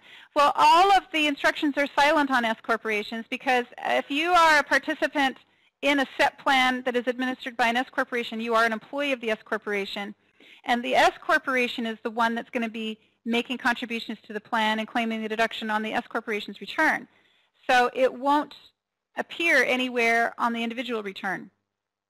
But partners in a partnership, that does flow through, because partners in a partnership are not employees of the partnership. It's a fundamental rule of partnerships that differs from S corporations. Owners who perform services for a corporation, including an S corporation, are by definition and under the law always employees. But partners who are owners of a partnership are never employees of the partnership. And that's why it's going to flow through as a self-employed deduction for partners and sole proprietors, but not for S corporation shareholders. The next deduction in line is self-employed health insurance deduction, line 29. So we're scooting on down. Certain self-employed individuals may be able to claim an above-the-line deduction for health insurance premiums. The deduction is available to sole proprietors who file Schedule C or F, general partners who receive guaranteed payments allocable to health insurance expenses that are reported on Schedule K1, and S corporation shareholders for whom the corporation made health insurance payments that are reported on the shareholder's W-2. So this is pretty specific wording here, and the reason I've worded it this way is because that's how the IRS requires it. If you are a sole proprietor, you can have health insurance in your own name, and you are allowed to claim a self-employed health insurance deduction. Of course, there are limits, and we're going to talk about that.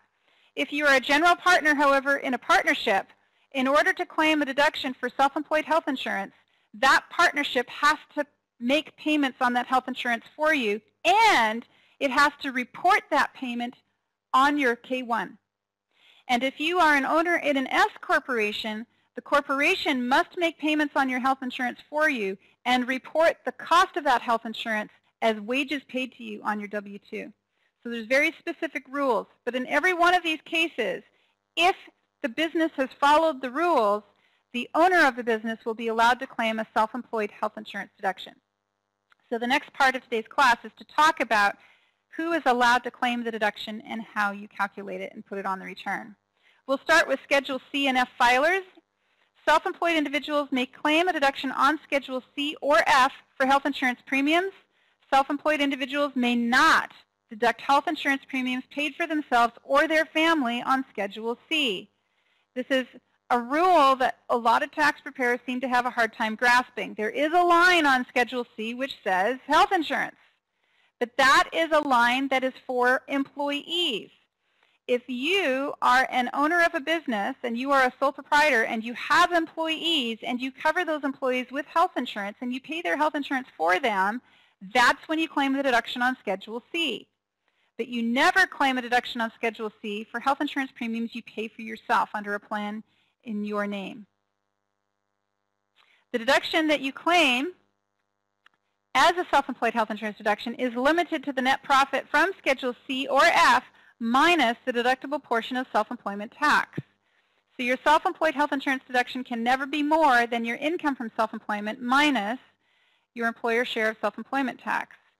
Contributions for the sole proprietor's benefit to a SEP simple or qualified plan also reduce your income from the business. A self-employed person may be able to deduct the amount paid for health insurance for himself, his spouse, and his dependents as an above-the-line deduction on Form 1040, line 29. The insurance is also allowed to cover his or her child who is under the age of 27 at the end of 2011, even if that child is not his or her dependent. Use the self-employed health insurance deduction worksheet to determine if an additional deduction is allowed. And I do have that worksheet coming up. And of course, we have the worksheet. It is the worksheet for self-employed health insurance deduction, line 29. The IRS provides this worksheet to help determine the amount of health insurance deduction you can claim. The worksheet does provide some guidance on when health insurance premiums can be deducted. It also applies limits to the amount of long-term care insurance premiums that can be deducted and the overall amount of deduction that can be claimed based on your earnings from self-employment. So in effect, the worksheet, quite frankly, is one I've never filled out. If you understand the rules, most worksheets, you don't need them once you understand the rules. The purpose of the worksheet is to walk you through each of the rules and make sure you understand them. So why don't we just take a look at this worksheet together to see the types of things that it's clarifying. So on line 1, it says, enter the total amount paid in 2011 for health insurance coverage established under your business in 2011 for you, your spouse, and your dependents. Your health insurance can also cover your child who was under age 27 at the end of the year. But do not include amounts for the following. Amounts for any months that you are eligible to participate in a health plan subsidized by you or your spouse's employer or the employer of either your dependent for your child who was under the age of 27 at the end of the year. So you're only allowed to enter amounts you paid for health insurance for periods of time that you are not eligible to participate in an employer plan. And you're only allowed to enter the cost of health insurance you paid for your spouse or your dependent for periods of time that they were not eligible to be part of an employer plan. So if your spouse is covered by an employer plan, you cannot claim a deduction for health insurance you paid for your spouse. If your child is covered by an employer plan, you cannot claim an expense for health insurance you paid for your child. And if you are covered by an employer plan, you cannot claim health insurance expenses you pay for yourself. Also, do not include any amounts paid from a retirement plan distribution that were non-taxable because you're a retired public safety officer, or any amounts you included on Form 8885, line 4, or any qualified health insurance premiums you paid to the U.S. Treasury HCTC, or any health coverage tax credit advance payments shown in Box 1 of 1099H, or any payments for qualified long-term care insurance, see line 2. So they want you to put long-term health insurance premiums on a different line.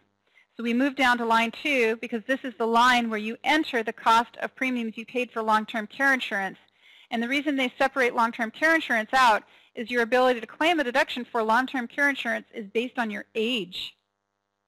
The maximum amount you can claim for long-term care insurance that you pay for an individual is $340 if that person is age 40 or younger. The most you can claim for long-term care insurance premiums paid in a year for an individual is $42.40, and that's only if the person's age 71 or older.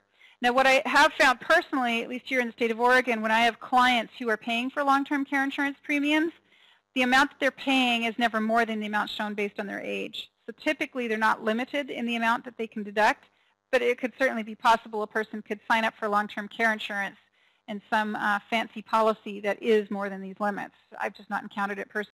So it asks you to add up line 1 and 2, where you've separated out the insurance that is for a period of time where you were not eligible to participate in an employer plan, your spouse was not eligible to participate in an employer plan, or your dependents were not eligible to participate in an employer plan, and add to that on line 2 any amounts paid for long-term care insurance premiums subject to the limits based on your age. And it goes through and applies a number of other limits to arrive at the deductible part. And of course, one of those limits is your income from self-employment.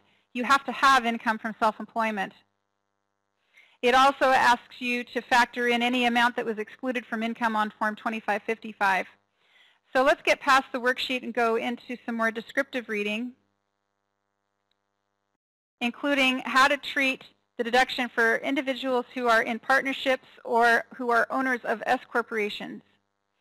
And it used to be a few years ago that, not that many years ago either, that when a person was an owner in an S corporation and they had health insurance, you just stuck it on the line.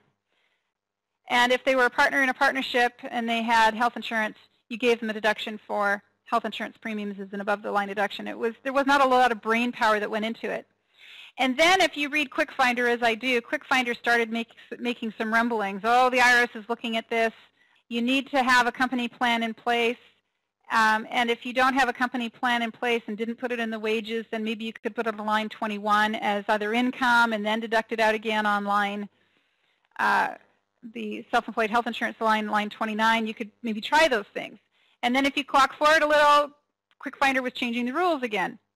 It's not that QuickFinder was changing the rules so much as that IRS was trying to clarify things, and the IRS was trying to make up its mind what it wanted to see done. And at the strictest side of the equation, you had a situation where the only time an owner of a business could claim a deduction is if they had a plan set up in the name of the employer of which they were a beneficiary or an employee. And that was getting to be pretty restrictive. What about small employers who can't afford to provide health insurance to their employees? Now you're saying that if they offer it to themselves, they can't deduct it anywhere except on Schedule A. And that was getting to be really restrictive. And even I myself, as an owner in an S corporation, started having tantrums. Are you telling me that if I set up a health insurance plan for my company and I'm the only person participating in it, that that's going to be a problem? I can't deduct it? And what about, do I have to have it through the company? What if I take it out in my own name? Because corporate health insurance policies are more money often than individual policies. So you're telling me I can only deduct it if I take out a corporate policy rather than an individual policy? I was like having tirades over this, because I'd gone out of my way to find the most affordable plan out there, and it was definitely not a company plan. So what does all of that mean? Well, in my own stubborn way, and I'm sure a lot of tax professionals do this, we choose to do what we want to do just because it has to be right. And in the end, it turned out I was right on this one. It was like, no, I'm not going to be forced into a company plan. I can have insurance in my own name, but I have to follow certain procedures on the tax return. And this is the interesting part. After putting it all in writing in a dozen different ways to confuse everyone, the IRS has finally clarified what a small business owner has to do. And the first bit of information came out in a headliner, number 163, that was published back in 2006. And that was probably the one that got people really confused and irate. But then what it did is it published another notice back in 2008, IRS Notice 2008-1. And for those of you who are online and have a PDF of this, you can click on that blue link here. You can see where I've got the finger pointing. It will actually link you to that IRS notice, and you can read it for yourself. And that IRS notice finally started to make some clarification of how things are handled, and it did so in a Q&A format as well. Since then, IRS on its website now has a page devoted to the self-employed health insurance deduction, and it does a beautiful job of explaining or summarizing all of the rules down much more succinctly and precisely. So I'm going to explain to you what the rules are in a nutshell so that you know whether or not your client can claim a deduction. So summary of the provisions are that partners and 2% or more S corporation shareholders are allowed to claim a self-employed health insurance deduction only if the partnership or S corporation maintains a company group health insurance plan. However, the plan does not need to be in the name of the company. It could be in the name of the individual as long as the company either pays it directly or reimburses the individual for it. When the company does so, that payment is considered to be compensation to the owner. And if the owner is a shareholder in the S corporation, a 2% or more shareholder in the S corporation, then that is added to their wages as income on the W-2. So you should be looking to see, anytime you have a person who is an employee of their own S corporation, you should be looking to see a gross up on their W-2 with box 7 wages, oddly enough, being more than Social Security and Medicare wages. So for example, if you have an S corporation shareholder who drew a W-2 salary for the year of $100,000 and the company paid $10,000 of health insurance for him, then his W-2 will have box 1 wages of $110,000 and Social Security wages of only $100,000. That is correct. It's top heavy, it's weird, and payroll companies not so good about getting this right. So when my client comes in and they say, yeah, the company paid my health insurance for me, I look at the W-2 and I say, but wait, your W-2 is wrong.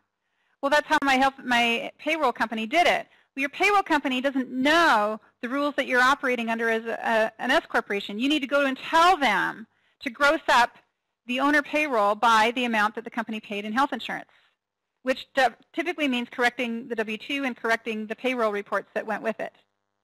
So those corrections have to happen. Once they've happened, now you can claim the deduction. Well, that seems weird. I've just grossed up my W-2 by $10,000. How is that saving me anything? Well, you have to think about how the tax return works for the S corporation. The S corporation is reporting income and it's reporting expenses. And one of the expenses it writes off is payroll, including payroll paid to you. So the S corporation is deducting the payroll, is deducting the health insurance. It's just deducting it as payroll rather than health insurance. Now the incomes come onto your tax return on your W-2, and you put that income up there, and you go down to the self-employed health insurance line and deduct it off again. So why in the world does our federal government make it that complicated? I don't know. I come from Canada, and there things were much simpler. We had national health insurance, and we just didn't have to worry about these things. But here in the United States, I'm just not sure why this is the way they do it. So if you are an owner in an S corporation, the S corporation can pay your health insurance for you, or it can reimburse you for a policy that you maintain in your own name if you are an owner in that S corporation. Whatever amount of health insurance that S corporation pays for you, it has to gross it up on your W-2, and you report it as wage income, and then you subtract it out again as a self-employed health insurance deduction. That's the S corporation method. The partnership method works differently again. Partners in a partnership are never employees of the partnership. They will not be given a W-2. So the way the partnership works is the partnership is going to pay the health insurance for the partner, and it will treat that payment as a guaranteed payment. So in an S corporation, you are an employee, you receive a W-2. In a partnership, you are never an employee, so if the partnership pays you a wage, quotes, it's not a wage, it's a guaranteed payment. And the guaranteed payment is identified on the Schedule K-1. There's an actual line that says guaranteed payments. And any amount of health insurance that the partnership paid for you will add to the amount shown in that guaranteed payment box. So if you have a partner in a partnership who has no guaranteed payments, they have no self-employed health insurance deduction that they can claim. Someone needs to go back and correct the partnership for tax return and correct the K-1s in order for you to claim that deduction. Have I had that happen this year? So 2010 filing season, we're into 2011 filing season doing 2010 returns. And I have a client come to me. He is the controlling partner in a partnership. Makes good money, has several partners, but he's like the 80–90% controlling partner.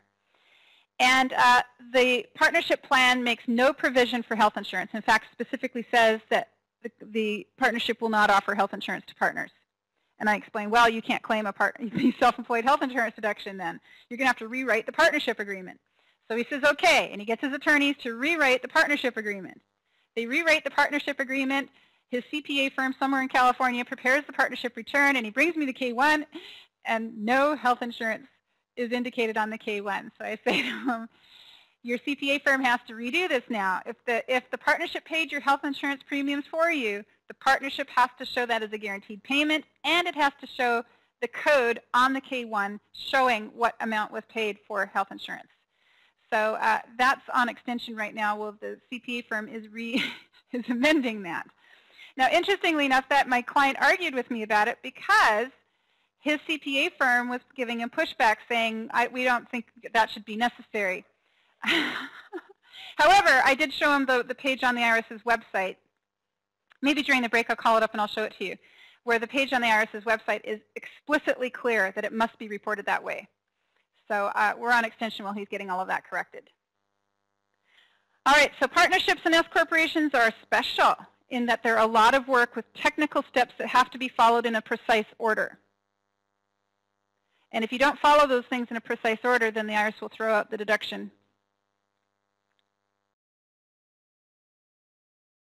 A comment in the classroom, that's why they do it that way. It doesn't make sense to me that our federal government would create an ability to claim a deduction and then cover it with red tape, because that's essentially all of that this is red tape. It serves no purpose in my mind whatsoever other than to create red tape. And you know, for those people who are not smart enough to know the rules or don't have preparers who know the rules, it can create financial hardship for no perceivable reason on my part. But I don't want to act political or anything about this. It's just, I don't understand why it's so complicated, but I know what to do. Okay, the next item in line is the penalty on early withdrawal of savings, line 30. And John is asking, and did you say the premium amount is taxable wages but not subject to Social Security and Medicare tax? Yes, that is what I said. You put the number in box 1, and box 1 will be bigger than Social Security wages and bigger than Medicare wages, unless, of course, there are contributions to 401k plans along those lines. But, yeah, it's a very odd thing. And as I've said, payroll companies get confused and scratch their heads. So you have to be very clear with the payroll company exactly what it is that you want to see done. Our firm does payroll, so we're pretty good at masters at it now with our clients when we do their payroll, but when they use other companies to do payroll, very often there's corrections until those companies have been trained and the customer has been trained to make sure their payroll companies are doing it correctly. So next in line, penalty on early withdrawal of savings, line 30. If you withdraw funds early from a deferred interest account that has a maturity of 1 year or less, you may have to pay a penalty. You must report the total amount of interest earned as income on your return and do not reduce the interest income by the amount of penalty you pay for the early withdrawal. Early withdrawal penalties are usually reported on box 2 of the Form 1099 INT. You can claim a full deduction for the early withdrawal penalty as an adjustment to income on line 30 of Form 1040, even if the penalty is greater than the interest earned. So here is a 1099 INT, and you can see this box that I circled in red, early withdrawal penalty. If there's a number there, you stick it on line 30. That's it. No special calculations required. This number, box 2, goes on line 30. Yay! Finally something that's simple. Yeah, this is not a new deduction, but believe it or not, I've had students who did not know about this deduction, which I find rather amazing. Now, of course, the one thing you should be aware about 1099s is they never look like this. So if you have a 1099 INT from a client, it will almost never look like the 1099 INT on the screen in front of you now. The 1099 INT I have on the screen is the IRS's standardized format. If you go to their website and type 1099 INT, this is what they give you. But banks never issue 1099 INTs that look like this. They issue something called a substitute 1099 INT, and the substitute document will say something like Box 1 interest, Box 2 early withdrawal penalty, Box 3 U.S. bond interest, Box 8 tax-exempt interest. That's how they're written, and they don't have actual boxes. They just say there's a box, and then there's a number. So if it says Box 2 early withdrawal penalty and a number, you put it on line 30. Alimony paid, line 31A.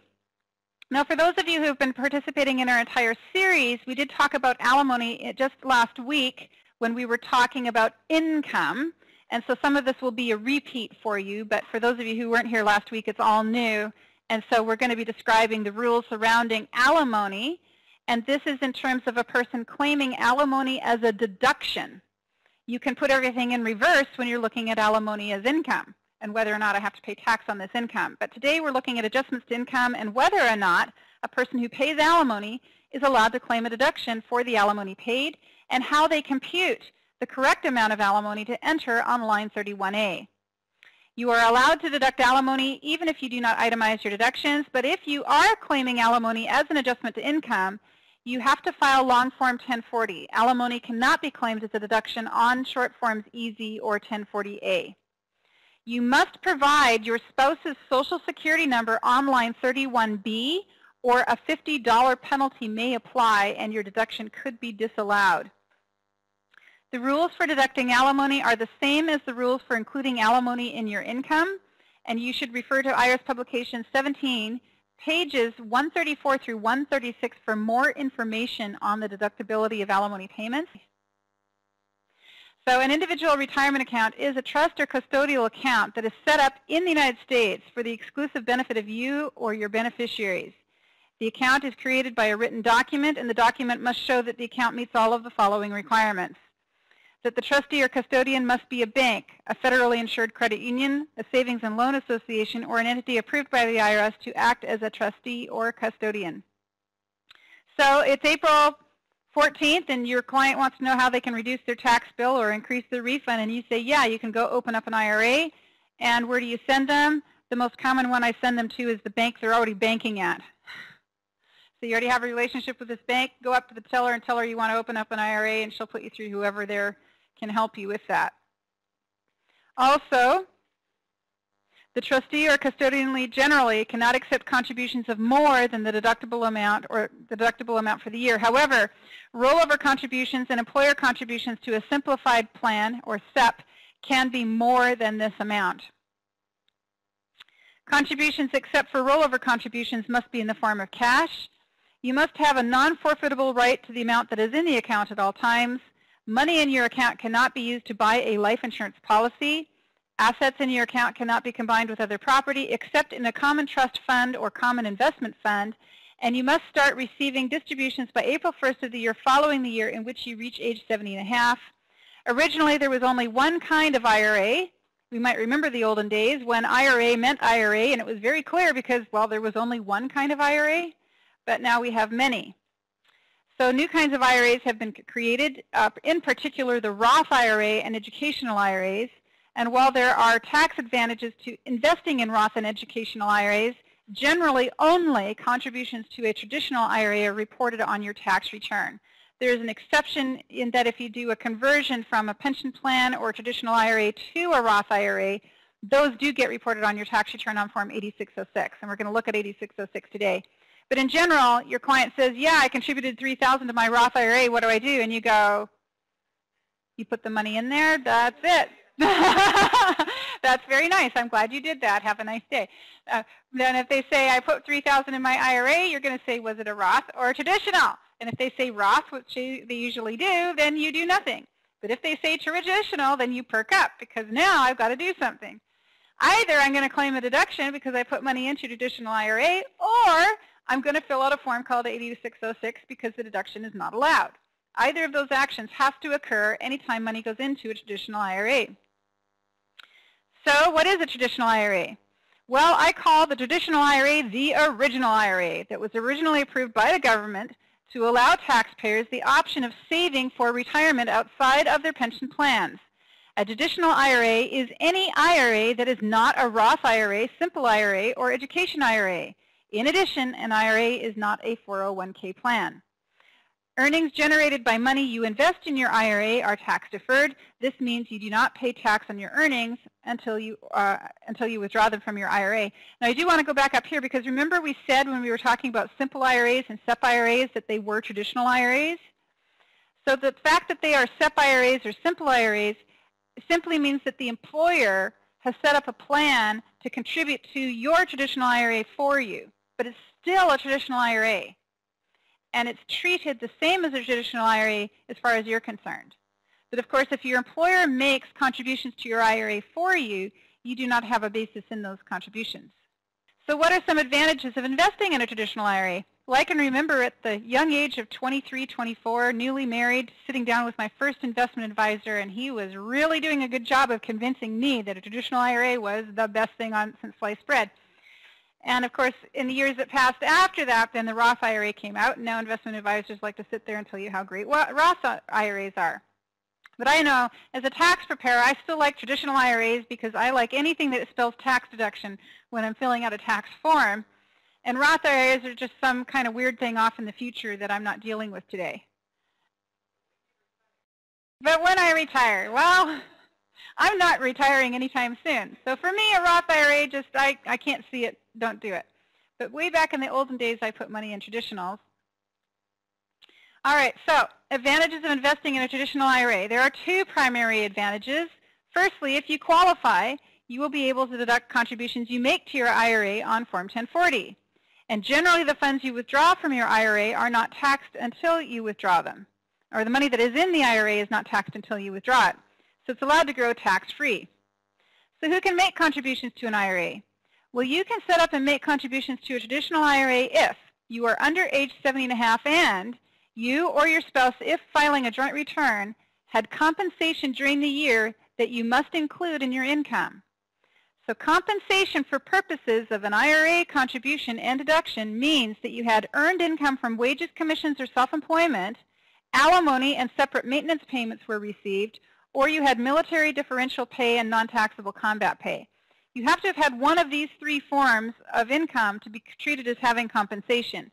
And the only time you're allowed to put money into an IRA is if you had compensation.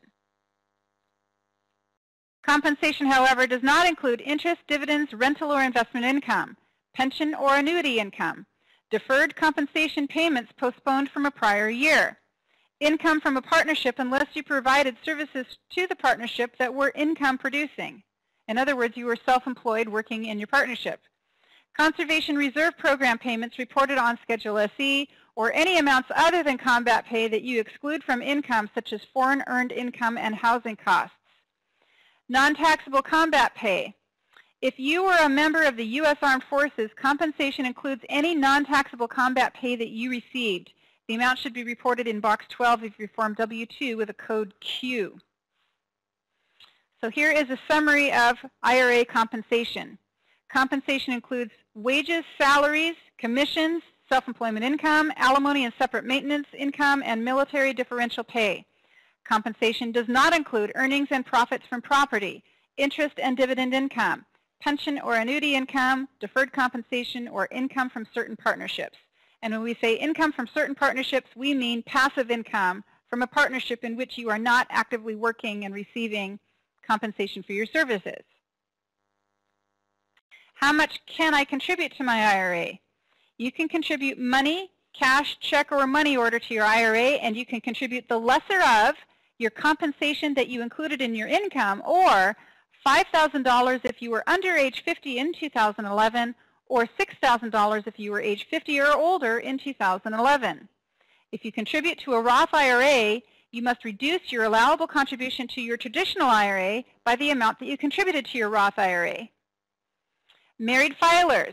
If you are married and file a joint return, you can make an additional spousal contribution that is limited to the lesser of $5,000 if your spouse was under age 50 in 2011, or $6,000 if your spouse was age 50 or older. The total compensation includable in gross income of both spouses for the year. So it's the lesser of those two.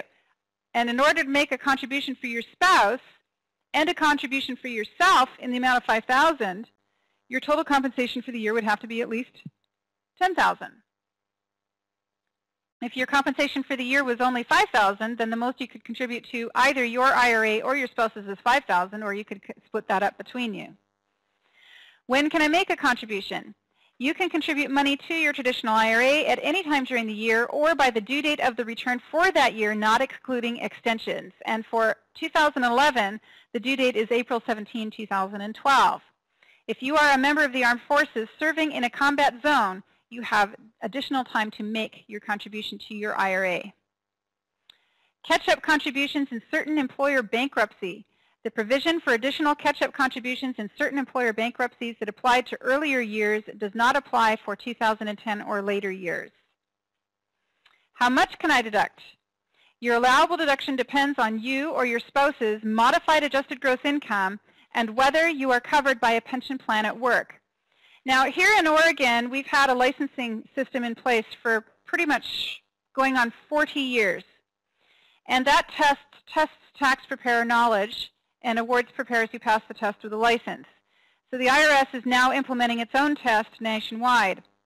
And one of the things I hope that people outside of Oregon might appreciate is my experience on what it is that preparers in Oregon have a difficult time answering correctly on Oregon's test.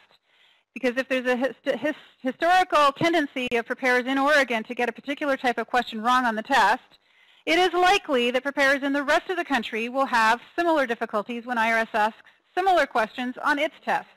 And what I can tell you is that this particular concept of when I can make a contribution and when can I claim a deduction and how much is that deduction allowed to be confuses people. So preparers miss it on Oregon's exam, and they're likely going to be missing it on the federal exam if the federal asks it. Certainly the enrolled agent exam asks it. So here is an example of how the deductions are going to work. Firstly, how much can I deduct? It's based on your modified AGI and whether or not you are covered by an employer plan at work. Let's take a look at Bilbo. He's age 42. He has adjusted gross income of $65,000, and he contributed $3,000 to his Roth IRA during 2011. Bilbo has until April 17, 2012 to contribute a final $2,000 to either his Roth or his traditional accounts. So long as his total combined contributions do not exceed $5,000, it does not matter which account he chooses. He can choose one or the other, but obviously he cannot go over $5,000. Modified adjusted gross income. He has to have at least as much income as he contributes. And you look at your modified adjusted gross income by starting on line 37 of Form 1040, and then you add back to your income your IRA deduction, your student loan interest deduction, the tuition and fees deduction, the domestic production activities deduction, the foreign earned income and housing exclusions, exclusion for qualified bond interest, and the exclusion for employer-paid adoption expenses. So that's the starting point. You figure out what your modified adjusted gross income is. Then you look to see if you have an employer plan at work. If you don't have an employer plan at work, you're allowed a full deduction, up to the lesser of $5,000 if you are under age 50 or $6,000 if you're age 50 or older, or 100% of your compensation. So the only thing you're concerned about if you don't have a pension plan at work is that you have compensation, and the compensation cannot be less than the amount you contribute. And of course, the amount you contribute cannot be more than $5,000 for under age 50 or $6,000 for age 50 or older. But now it gets confusing. You have a spouse who is covered by a pension plan at work and you are not. If your spouse is covered by a pension plan at work and you are not, your deduction is limited as follows. If you file a joint tax return with your spouse, you can claim a full deduction for yourself if your modified adjusted gross income is $169,000 or less. But if your modified adjusted gross income is greater than $169,000, your deduction begins to phase out. And your deduction is fully phased out when your income hits $179,000. If you are married filing separate, your deduction phases out between $0 and $10,000. Now, in both cases, you will see that the phase-out range is $10,000.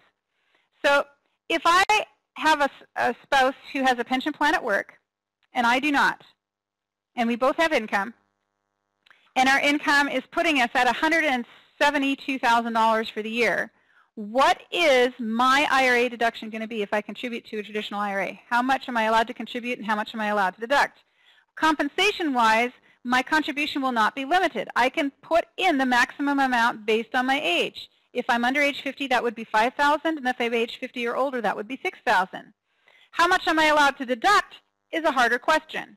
So I look to the phase-out range here. If the phase-out range is $169,000 to $179,000, that is a $10,000 phase-out range.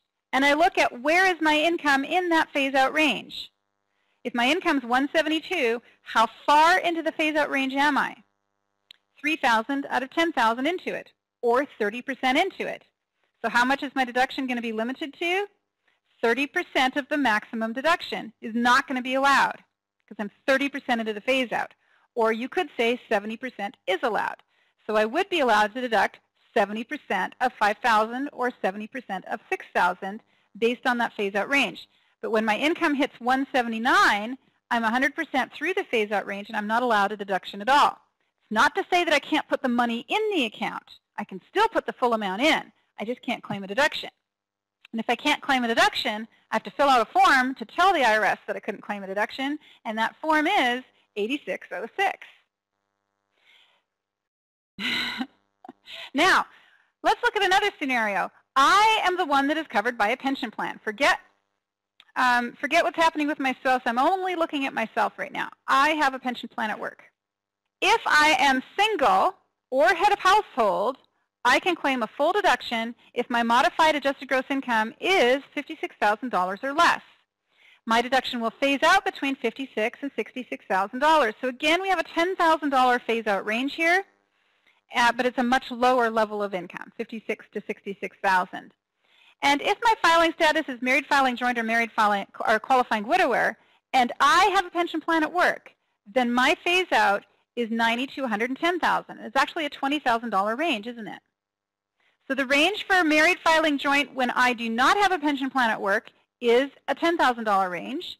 When I'm married and I do have a pension plan at work, I have a $20,000 range, but also that range is at a much lower level of income. So that's just going to affect my formula. If I have $95,000 of income, I would be 25% of my way into that $20,000 spread, wouldn't I? So I'd be allowed 75% of the normal deduction. So it all seems quite simple. Now, these rules are described in two tables that appear in publication 17 on page 125. They are copied into this manual for your reading pleasure. And we have table number 1 that says the effect of modified AGI on a deduction if you are covered by a retirement plan at work. So that's the part that throws people for a loop. They have a hard time associating the difference between when I am the one who's covered by a pension plan at work and when I am not the one covered by a pension plan at work, but I have a spouse who is. So let's look first again at I am the one who has a pension plan at work. Then I look to my filing status, single or head of household. I'm allowed a full deduction if my modified AGI is $56,000 or less. If my modified AGI is between 56 and 66, I am allowed a partial deduction. And if my modified AGI is 66,000 or more, I am not allowed a deduction at all. Moving on to married filing joint. I am filing a joint return, and I have a pension plan at work. Then I am allowed a full deduction if my income, modified AGI, is $90,000 or less.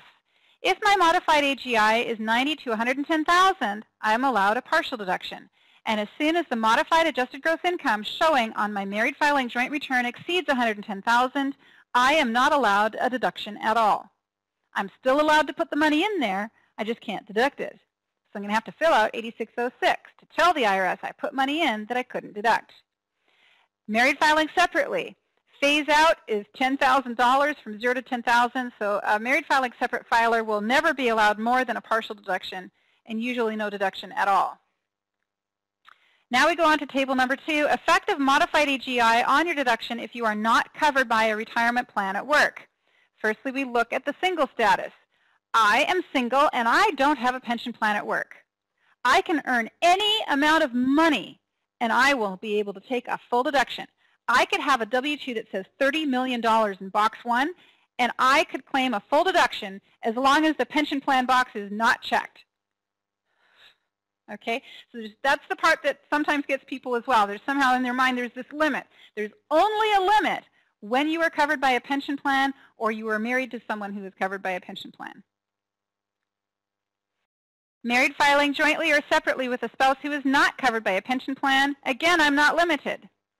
Married filing jointly with a spouse who is covered by a pension plan at work, then my phase out is going to be 169 to 179. So if my income is 169 or less, I'm allowed a full deduction, 169 to 179 a partial, and more than 179 or 179 or more, no deduction at all. Married filing separately with a spouse who is covered by a pension plan at work, no deduction allowed if my income is over $10,000. How to claim the deduction for traditional IRA contributions.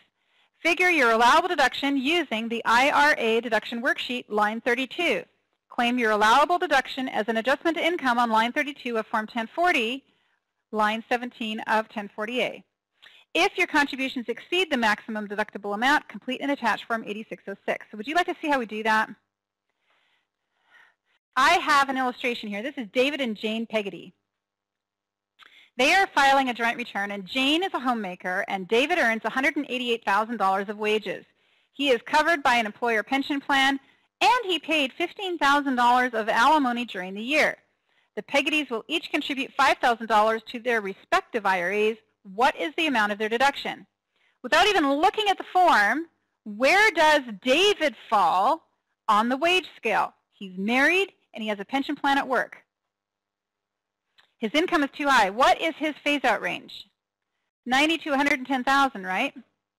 Now, Mary or Jane is not covered by a pension plan at work, and she's married filing a joint return. What's her phase-out range? 169 to 179. So these two individuals are filing a return together, but they have different phase-out ranges. Now, what is their income really? Because we're working on, not off his gross wages, we're working off his modified adjusted gross income. So when we enter in $15,000 as an alimony deduction, where does their income go? Well, it goes down. So now are we still going to have a situation where both of the Peggottys are earning too much money based on their phase-out range? Well, the answer is no. That $15,000 alimony deduction is going to throw the income low enough that one of these filers is going to be allowed to claim a deduction. And the question is, how much will that deduction be? Now, if you understand the rules for the worksheet, you simply don't need the worksheet. But I'm going to show you the worksheet anyway. And then I'm going to have you do some examples without a worksheet, because you learn more just by thinking about the rules. So the first thing we look at is we have the name David and Jane Peggotty, and then it says your IRA, that would be David's IRA, and we have Jane, and she's the spouse, so her box is checked. So is David covered by a pension plan? Yes, he is. Is Jane covered? No, she is not. Next it says enter the phase-out range that applies to you based on whether or not you have a pension plan at work and your filing status. Well, for David, his phase-out range tops out at $110,000 because he is filing a joint return and is covered by a pension plan at work. And for Jane, she's not covered by a pension plan at work, but she has a spouse who is, so she's going to enter 179. Next we go down and we enter the income for the year. The amount of income on line 22 of the 1040, that was total income before adjustments, was $188,000. And we're going to subtract out from that the alimony that was paid during the year to arrive at the modified adjusted gross income total of $173,000. The MAGI, we call it, modified adjusted gross income, or MAGI, is the same for both filers. But how MAGI compares to the phase-out differs. And of course, in the case of David, his modified adjusted gross income is greater than the top end of his phase-out range.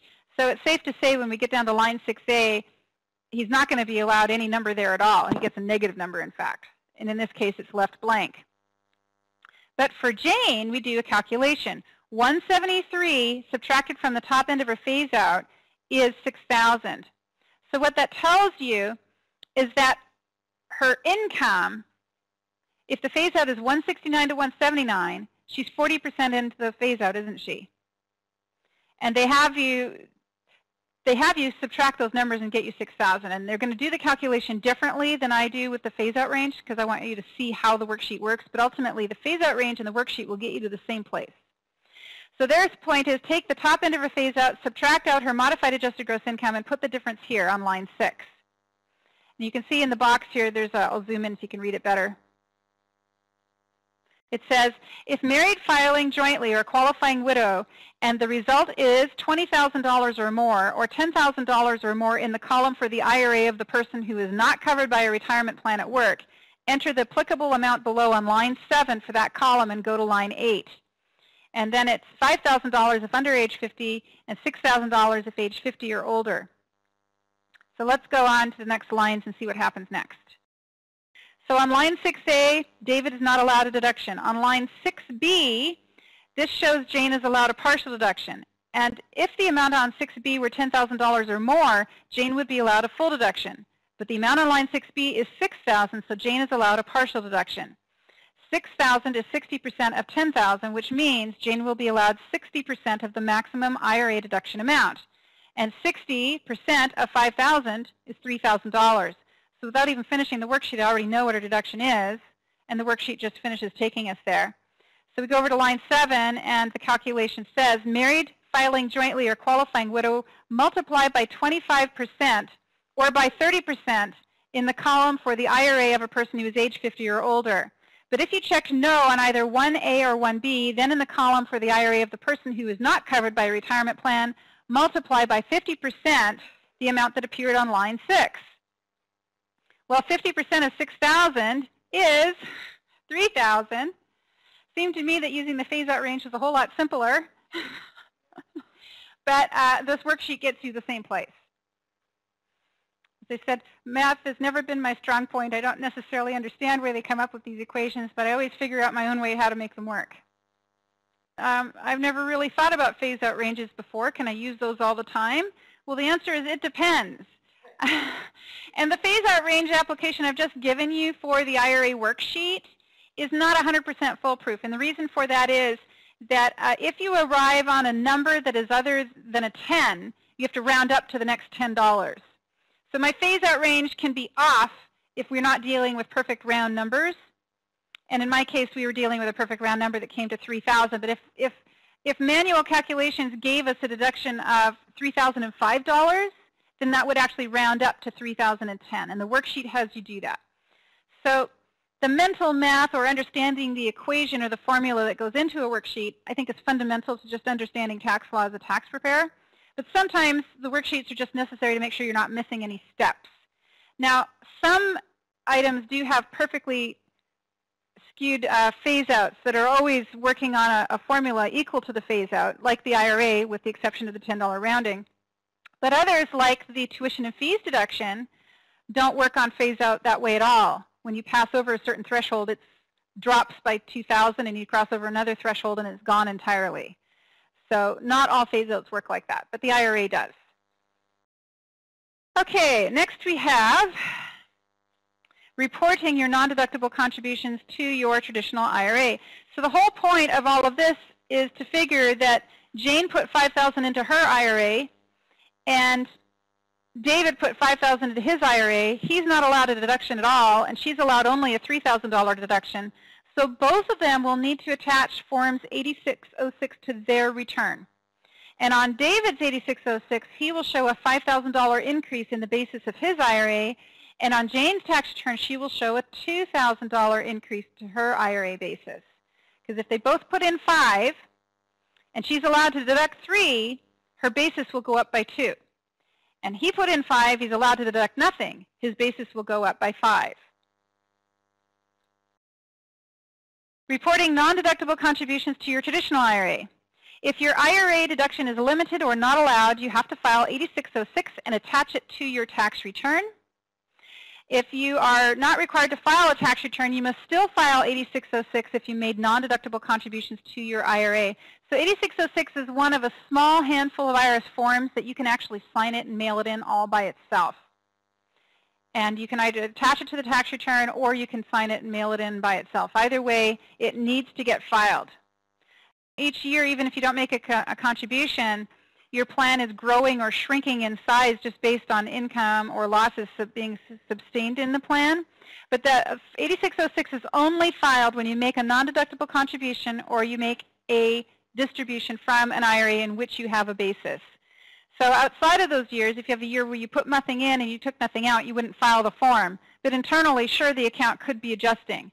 Just as you have stocks that are going up and down on the stock market. You could have unrealized gains or losses that are occurring within a plan, but they are of no tax consequence at all until you either cash out of the 401k or IRA, or, of course, you sell stock on the stock exchange. So IRS is not really interested in what's happening with unrealized gains or losses. It's only wanting to know when you actually put money in or take money out.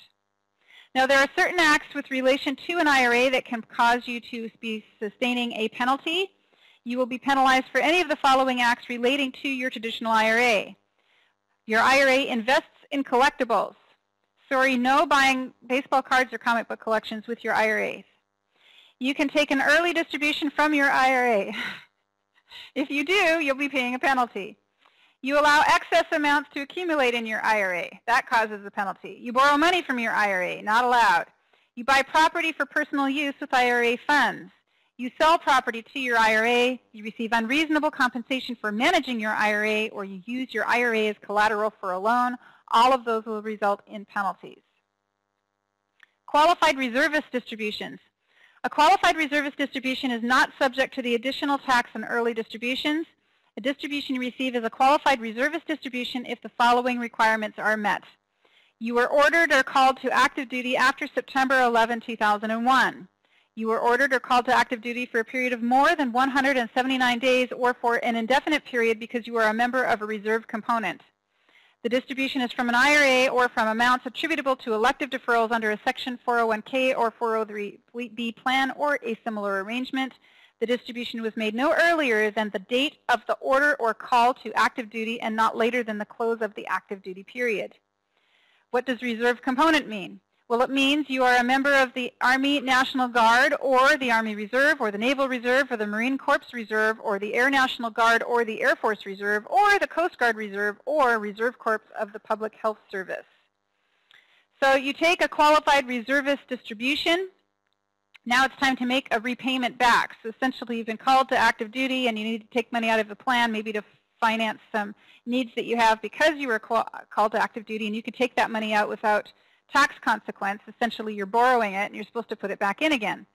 If you were a member of the reserve component and you were ordered or called to active duty after September 11, you may be able to contribute or repay to an IRA amounts equal to any qualified reservist distributions. You can make these repayment contributions even if they would cause your total contributions to the IRA to be more than the general limit on your contributions. So a reservist could repay $20,000 during the year, even though 20 is more than the $5,000 limit that they would normally be held to. To be eligible to make these repayments, you must have received a qualified reservist distribution from an IRA or from a Section 401K or 403B plan or a similar arrangement. Your qualified reservist repayments cannot be more than your reservist distributions. You cannot make these repayment contributions later than the date that is 2 years after your active duty period ends. You cannot deduct qualified reservist payments. The repayment of qualified reservist distributions does not affect the amount you can deduct as an IRA deduction. If you repay a qualified reservist distribution, include the amount of the repayment with non-deductible contributions on line 1 of Form 8606. And here is an illustration. In an earlier year, Barclay, age 46, received a $3,000 qualified reservist distribution, which he repaid this year. His basis in all of his traditional SEP simple IRAs on 12/31 of 10 was $10,000, and the value of his IRA on 12/31 of 11 was $40,000. Barclay's 2011 IRA contribution limit is $5,000. His modified adjusted gross income is $59,000. Barclay figures his allowable IRA deduction for 2011 as follows. Firstly, he looks to his modified adjusted gross income phase-out range. For a single filer, that's $56,000 to $66,000. Is he in the range? Yes, he is. Barclay's modified adjusted gross income of $59,000 is $3,000 or 30% of the way into that phase-out range. So his allowable IRA deduction is going to be 30% times $50,000, and he's going to be left with $3,500. His deduction is actually going to be 60% of the max. He will not be allowed 30%. Barclay will claim an IRA deduction of $3,500 on line 32 of his Form 1040, and the balance, or $1,500, is going to be a non-deductible contribution that he enters on his Form 8606. For 2011, Barclay can contribute a total of $8,000 to his IRA, and his contribution is figured as follows. The deductible contribution of $3,500 plus the non-deductible contribution of $1,500 and the qualified reservist repayment of $3,000. Since Barclay is making a non-deductible contribution of $1,500 and a qualified reservist payment of $3,000, he must file Form 8606 with his return and include $4,500 on line 1 of Form 8606. The qualified reservist repayment is not deductible. So here we have his form. We enter his non-deductible contributions, we enter his total basis, and we add those in, his basically boosting his basis back up. So 8606 tracks non-deductible contributions. It tracks partially taxable distributions. And there's a formula that's used to figure out if he does take a distribution, how much of it is taxable. And we discussed that formula in our last class on pension and Social Security income. This class, we're only looking at how you fill out the form when you put money in. And in this situation, he puts in non-deductible amounts totaling $4,500. But let's finish up on the topic of individual IRAs, the traditional IRA, and then we'll do a quick classwork assignment, and then we'll finish for more discussion on IRAs in the final topics of the day. So we're back up here at the top of the page with basis of inherited IRAs. Now, one of the things that happens in tax law is that when a person dies, their estate, the assets that are held by their estate after they die, get something referred to as stepped-up basis. But stepped-up basis rules do not apply to pension plans or IRAs. And so typically the decedent's basis, if they have one, will continue through to the beneficiary. And very often no one knows what that basis was, so we assume there's no basis at all. IRS is of the opinion if you can't show that there was a basis, they allow zero basis. But it is technically possible to have a basis in an inherited IRA. If you inherit a traditional IRA from a person who had a basis, because he or she made non-deductible contributions, the basis in your inherited IRA is the same as the basis generated by the person who created it before they died. There are some additional rules to be aware of with regards to inherited IRAs. Firstly, we have rules for the spouse of a decedent. If you are the decedent's spouse, you can choose to treat the IRA you inherit as a separate inherited IRA, or you can treat it as your own IRA. If you roll the funds over to your own IRA, you can combine the basis of your spouse's IRAs with the basis of your own IRAs. If you choose to treat your spouse's IRA as your own IRA, you cannot take distributions from the IRA until you reach age 59.5. If you do not roll the IRA over or elect to be treated as the owner, you can take distributions from the plan before you reach age 59.5. Inherited IRAs, these are rules for non-spouse beneficiaries. If you've inherited an IRA but you are not the spouse of the decedent, then you have different rules that apply. You can take distributions from both an inherited IRA and your IRA, and each has basis, but you have to complete separate form 8606. So a spouse who inherits an IRA can choose to treat her IRA and her spouse's IRAs as all one and the same and file a single 8606. But a person other than a spouse cannot make that election and would have to track the basis in the inherited IRA separately from the basis in their own IRA. And any time a cash out happens, they have to pay attention to what IRA it was and file a separate 8606 for each type. The 10% early distribution tax does not apply to distributions from inherited IRAs.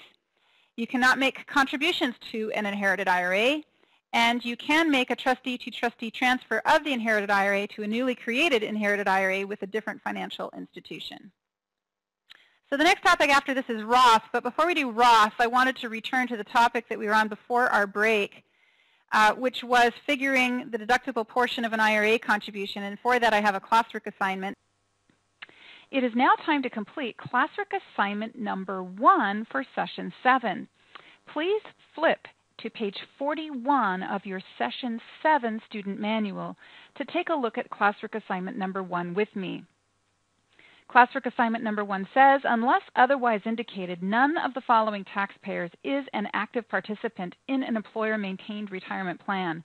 What is the maximum amount the following individuals may contribute to their IRA and claim a deduction for on their tax returns? So your job at this point is to read through each of these assignment questions. There's question 1 through 7. So your job at this point is to read each problem, number 1 through 7, and determine how much this individual should contribute to their plan and claim a deduction for. What is the maximum amount they can contribute and deduct on their returns? So let's take a look first at problem number 1. Vicki Jones is single. She earned $1,200 in wages and $6,000 in interest. Her allowable IRA deduction is blank. So her allowable IRA deduction is going to be limited to her income, her earned income, or her compensation for the year. Her compensation for the year is only $1,200. Therefore, the maximum amount she can both contribute and deduct is $1,200. At this point, please push pause on video playback. Complete questions 2 through 7 of classwork assignment number 1. When you are ready, resume video playback for a review of the classwork 1 answer key.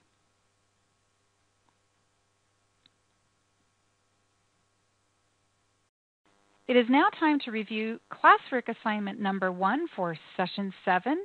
We're going to begin by looking at question number 2. I have the answer key here on the left side of the screen, and the classwork assignment itself is on the right-hand side of the screen. You should be following along with me in your student manual. Question number 2 reads, Frank Ford is a married man aged 51.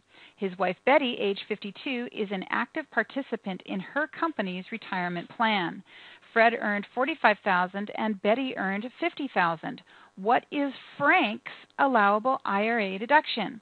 Well, we have to look at the rules here. Firstly, what is the phase-out amount for a person who is married and is not an active participant in a company plan, but has a spouse who is an active participant in their plan?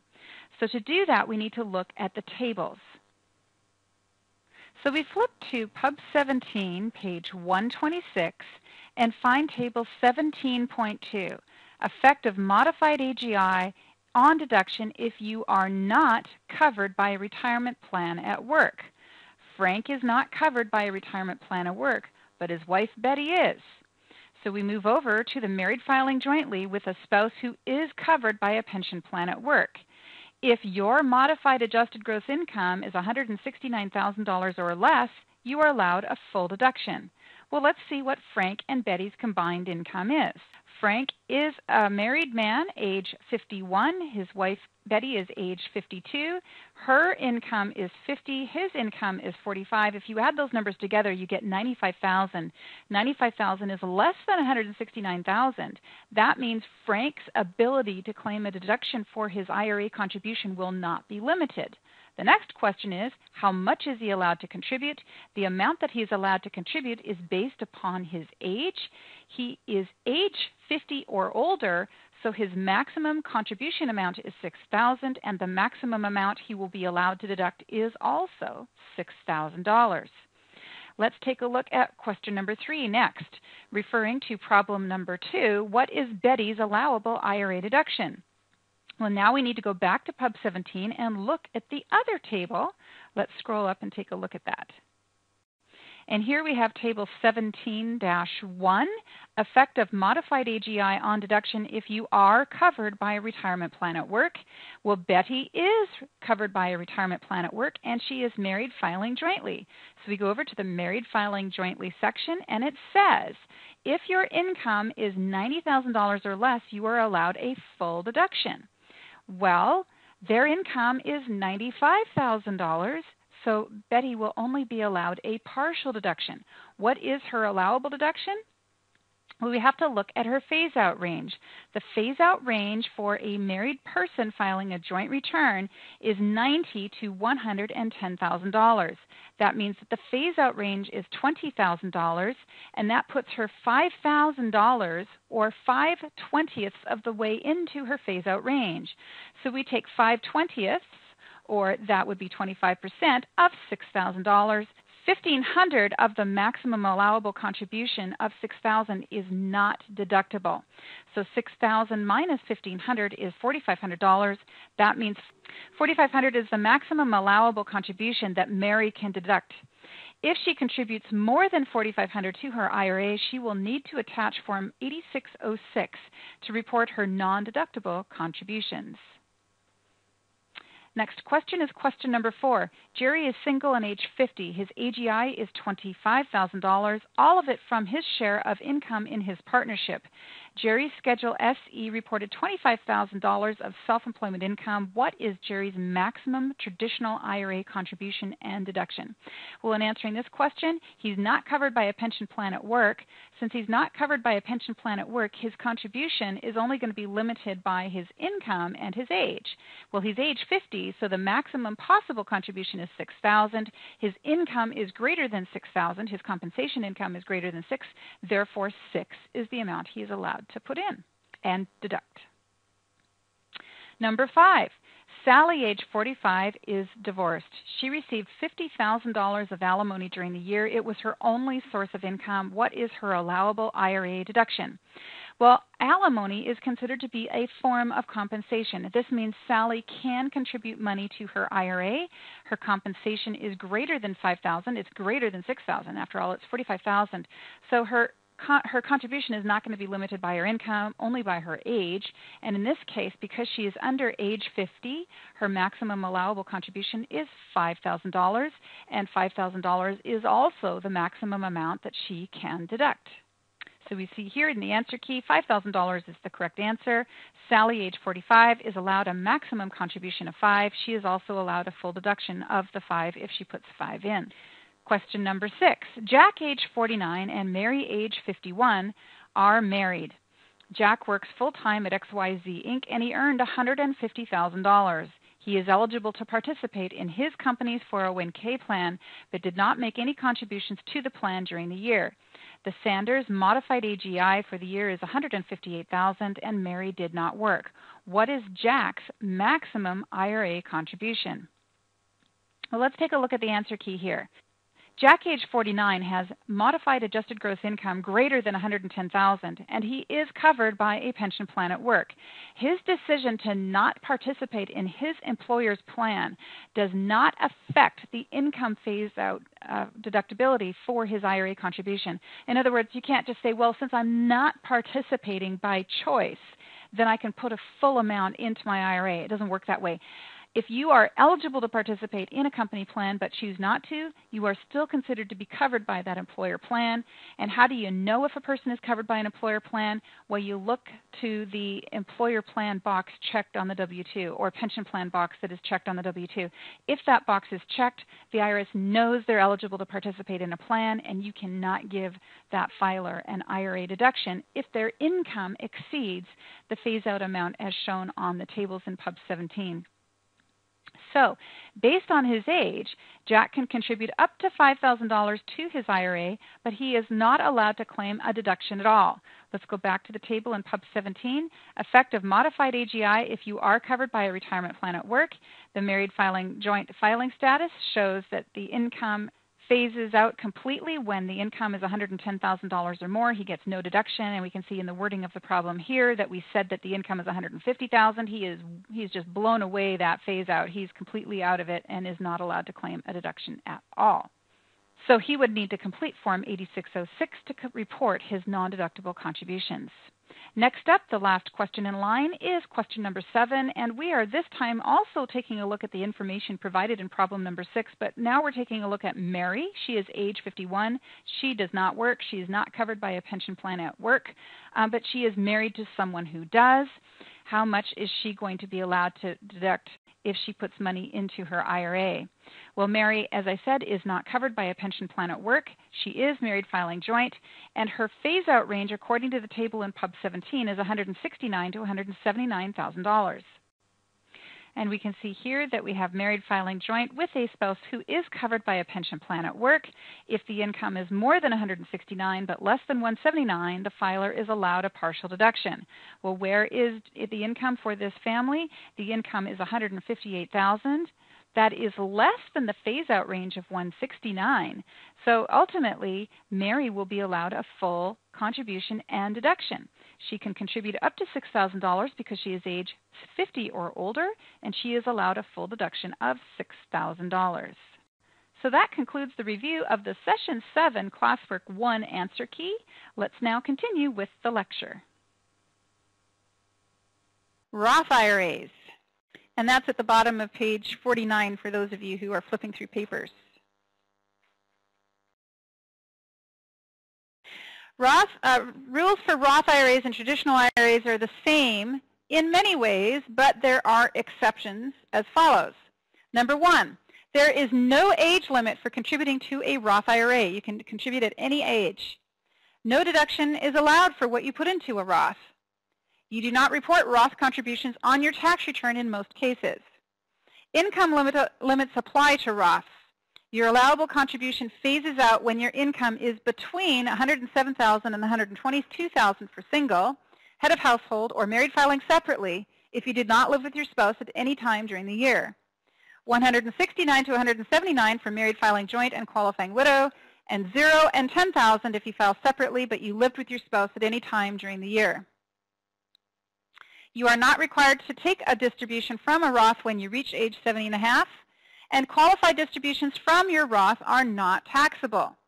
To be qualified, a distribution is one that occurs 5 years after the first year in which you make a contribution and that is made on or after the date you reach age 59.5, or because you were disabled, or to a beneficiary of your estate after your death, or to pay certain qualified first-time home buyer amounts. It is possible to convert a traditional IRA to a Roth IRA, and for that matter, it is now also possible to convert 401k plan money into a Roth IRA. Either of those activities will cause you to need to file Form 8606. So typically, contributions to a Roth IRA are not reported on their tax return, and the exception is when you do conversions from traditional IRAs or pension plans into Roth IRAs. You can convert amounts from either a traditional SEP or simple IRA to a Roth, and these conversions are treated as a rollover, regardless of the conversion method used. You may also roll over eligible distributions from qualified retirement plans to a Roth IRA, and this rule has now been around for a few years. Prior to 2008, you could only do rollovers from traditional IRAs or other kinds of IRA accounts into Roths. You could not do rollovers from pension plans, but since 2008, it has now been possible to do it from any type of pension plan to a Roth. Now, there is a new rule that took play in 2010, and we observed that, just on the earlier page that I was telling you, that your ability to contribute to a Roth ends when your income goes too high. Regardless of whether you have a pension plan at work, it isn't tied to that at all. It's just tied to income. If you earn too much, you cannot contribute to a Roth. But beginning in 2010, you can have any amount of income and roll over to a Roth. So this is one of those things where I'm not quite sure why the government's doing it this way. I can remember when the Roth accounts first came out, there was this man named Senator Roth, and he got it named after him, so he must have felt really happy about it on that day. That's why they're called Roth IRAs, but he's been out of office for a while now. Anyway, this was back in 1998. It was a landmark year, 1998. All kinds of new laws came into being back then, including the Roth accounts. That was when we had the education credits came into being. All kinds of stuff happened back in 1998. Yeah, child tax credit. It was a landmark year in the tax preparation industry. And at that time, the rule for a Roth was you had to have income low enough to contribute to it. And the only way you could get money into it was a direct contribution, or you could roll over from a traditional if you wanted to do that. And if you wanted to roll over from a pension plan, you had to roll the pension plan into the traditional and then the traditional into the Roth. But the rollovers were still only allowed if your income was below a certain threshold. So all in all, the account was really intended for people who don't make too much. But in 2010, they removed the income rule for rollovers. So now I'm not exactly quite sure why they have a limit on the income to make a direct contribution, but no limit on your income when you can roll over. So obviously, you can backdoor your way into this now.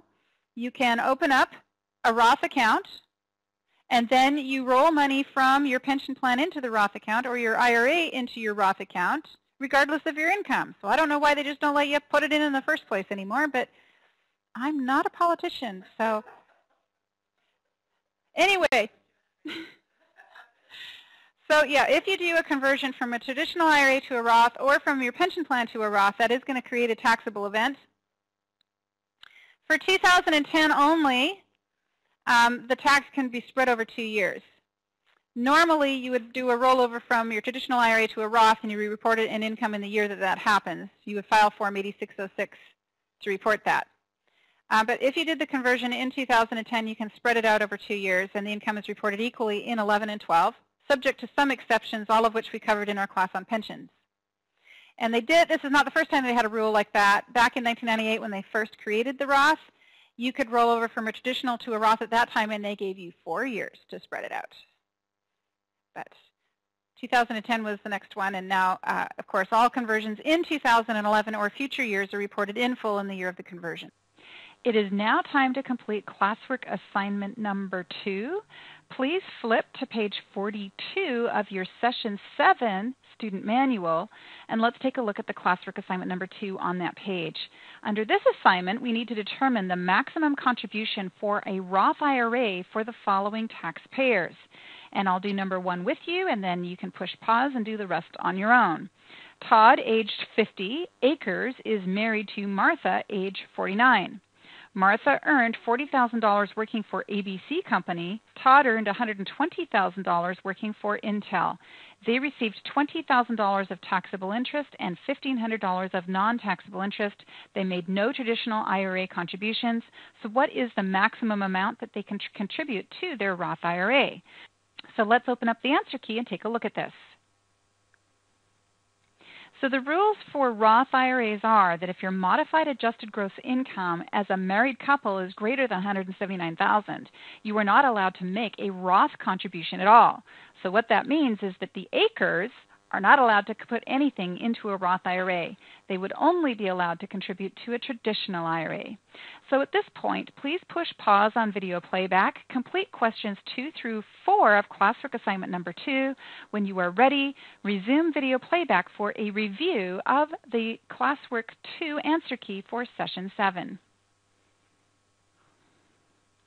So I have now on the screen in front of you Pub 17. I have flipped to page 133 for the table on the phase-out amounts for ability to contribute to a Roth IRA based on marital status and income. And for the Akers, in question number 1, if the income is less than $169,000, you are allowed a full contribution. If your income is between $169,000 and $179,000, you are allowed a partial contribution. And if your income exceeds $179,000, you are not allowed to make a contribution at all.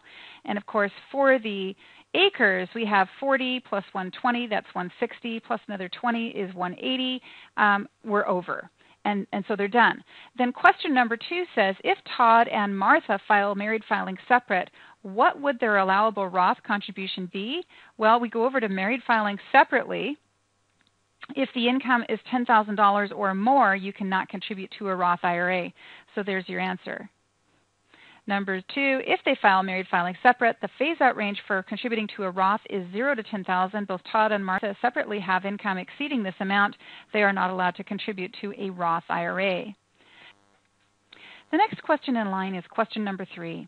Jake Edwards, age 35, is married filing separate, but did not live with his spouse at any time during the year. He earned $85,000 and he contributed $1,000 to his traditional IRA. What is his maximum Roth contribution? Well, the maximum Roth contribution for a person age under 50 is $5,000, but you have to reduce that amount by any amount placed into a traditional IRA during the year. And since Jake put $1,000 into his traditional IRA, that means the maximum amount he could contribute to his Roth for the year is going to be another $4,000. So we then look to see if his ability to contribute to the Roth will be phased out by his income. So we go over to the table in Pub 17. We look at single, head of household, or married filing separately and did not live with your spouse at any time during the year. If the income is less than $1,000, the maximum contribution is up to $5,000. We reduce $5,000 by $1,000. That means the correct answer for question number 3 is $4,000. So taking a look at the answer key, question number 3, since Jake is married filing separate and did not live with his wife at any time during the year, he is allowed to contribute to a Roth IRA because his income is less than $107,000 to the $122,000 phase-out range. When you are under age 50, the maximum combined allowable contributions to traditionals plus Roth is $5,000, and since Jake has already contributed $1,000 to his traditional, he is allowed to contribute $4,000 to his Roth. He is under age 50. So $4,000 is the correct answer to question number 3. And question number 4, Tasma is age 35. Her husband Harry is age 30. They are married. Their modified AGI is $171,000 on their joint return. What is their maximum Roth contribution? So we go over married filing jointly. Is the income less than $169,000? No, it's not. And it's not $179,000. They're in the phase-out range. The phase-out range is $10,000. How far into that range are they? They are $2,000 into a $10,000 range. That means they're going to be allowed 80% of the maximum normal contribution. The answer key shows us that 20% is not going to be allowed as a contribution. They are allowed to contribute 80% of the maximum amount for their age. And since they are both under age 50, their maximum contribution amount is $5,000. 5,000 times 80% is 4,000. So both Harry and Tasma are limited to making maximum contributions of $4,000 each to their Roth IRAs. That concludes the review of the Classwork 2 answer key for Session 7. Let's continue with the Session 7 lecture. Coverdell Education Savings Account, or ESA. An ESA is a trust or custodial account created to pay the qualified higher education expenses of the beneficiary who is under the age of 18 or is a special needs beneficiary. Amounts in the account grow tax-free until they are distributed, and the following rules apply. The account must be organized in the United States and be designated as a Coverdell ESA when it is created. And any individual can contribute money to a Coverdell ESA. However, the amount contributed to any one beneficiary during the year cannot be more than $2,000. The amount you can contribute phases out when your modified adjusted gross income exceeds these amounts. So if you're single or married filing separate, you can open up and contribute money to an ESA for a beneficiary as long as your income is less than $95,000, or your amount to contribute will phase out as your income rises. And for married filing joint, you take those amounts and double them. The distributions that you pull out of an ESA can be used to pay qualified education expenses of the beneficiary, and if they are, they're tax-free. Qualified expenses include elementary, secondary, undergraduate, and graduate level studies. This is one of the things that got me. Most of the time when we think about education expenses, they're higher education or they're for childcare to enable you to go to work. Whoever thought that you could take money from anywhere in the IRS code and use it to pay for a private school? But this is the one place where it can happen.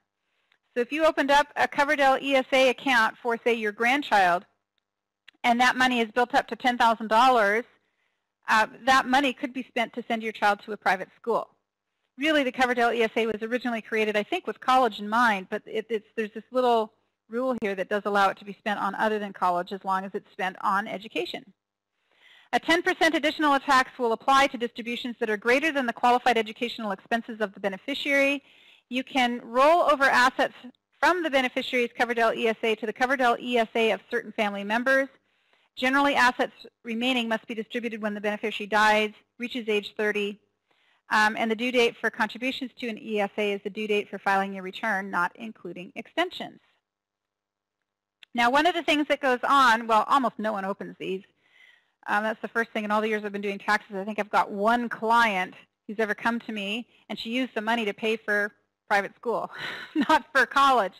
There's another kind of investment savings account that pays for students' education, and that's the 529 plans, the college savings plans that are set up at the state level.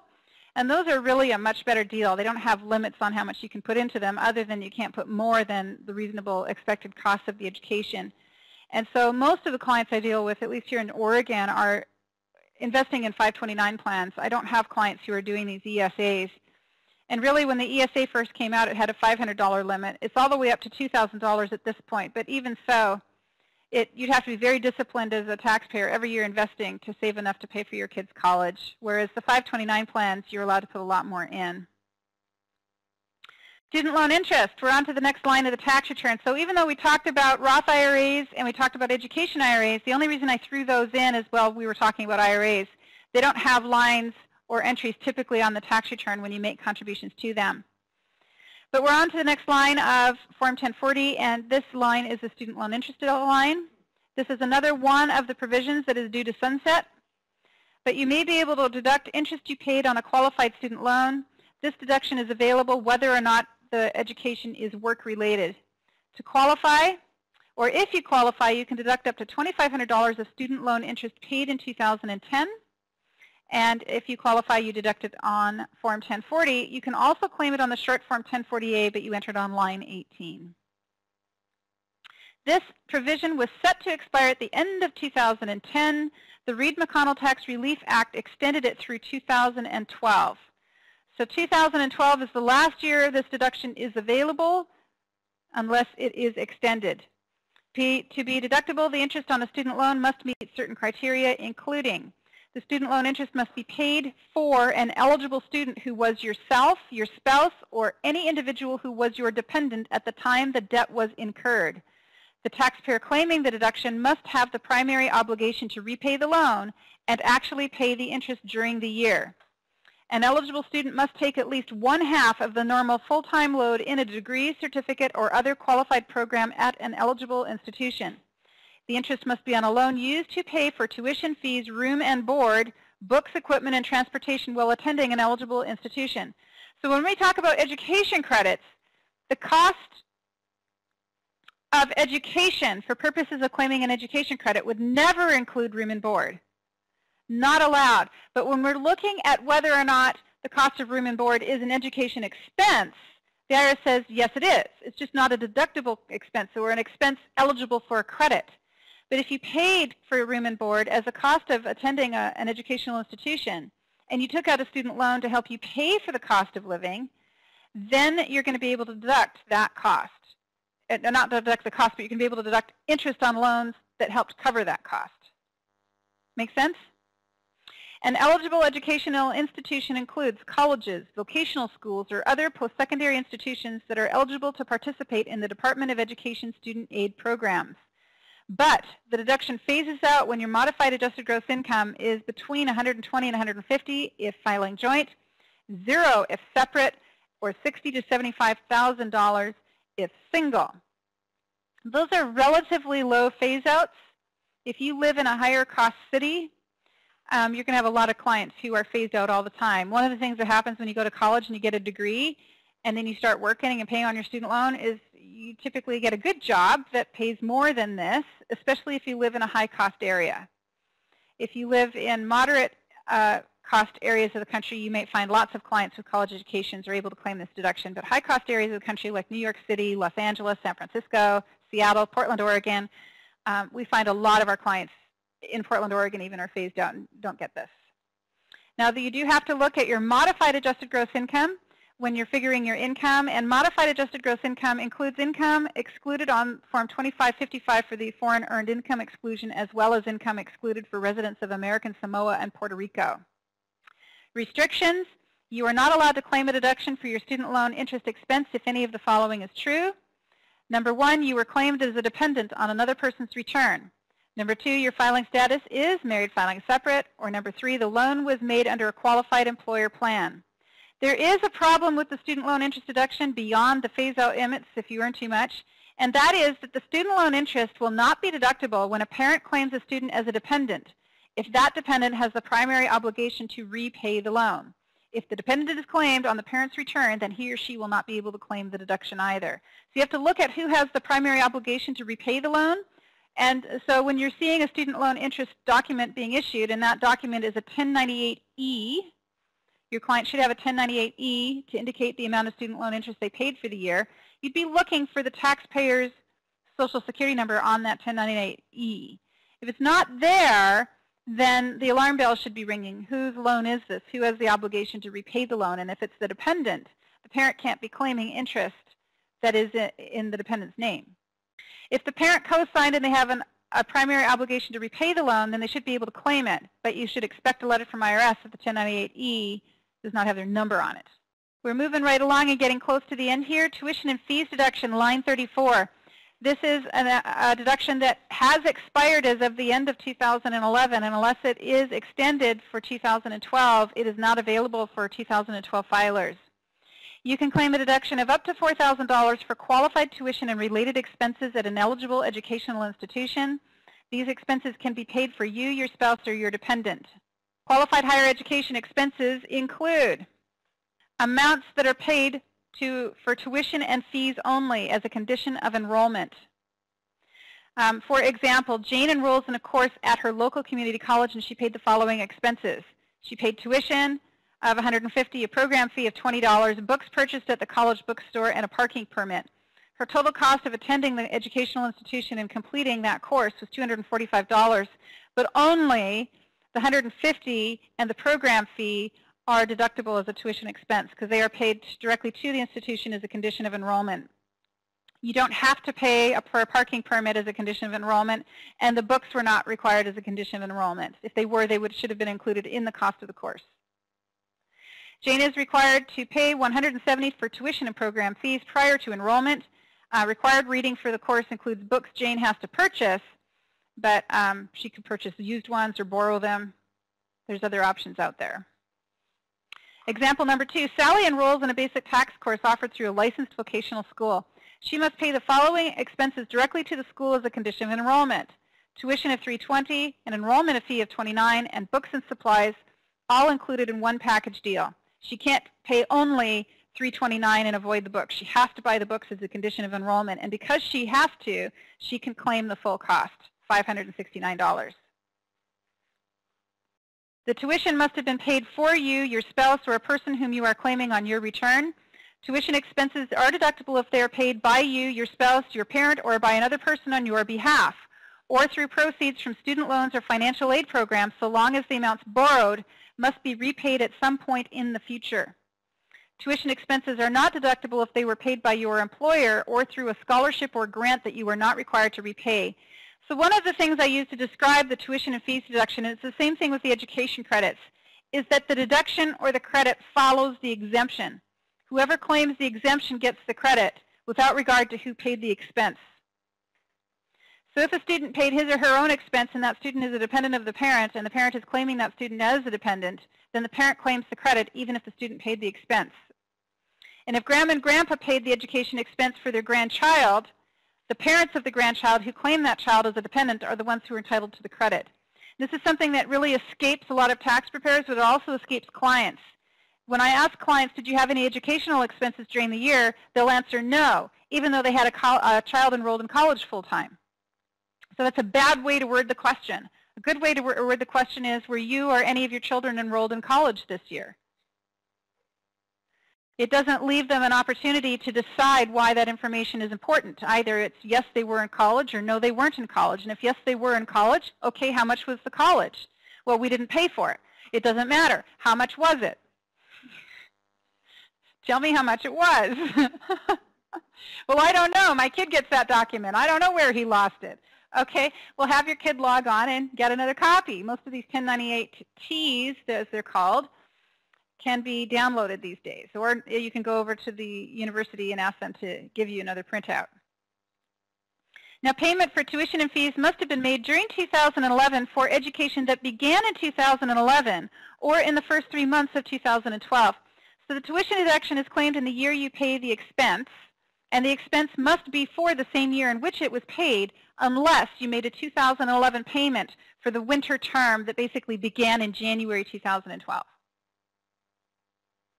The tuition must have been paid to an eligible institution, and an eligible institution is any college, university, vocational school, or other post-secondary educational institution that is eligible to participate in a student aid program administered by the U.S. Department of Education. Certain educational institutions located outside of the United States also participate in the U.S. Department of Education's federal student aid programs, and they would also qualify then. And session 7 password number 3 is Jefferson, Jefferson.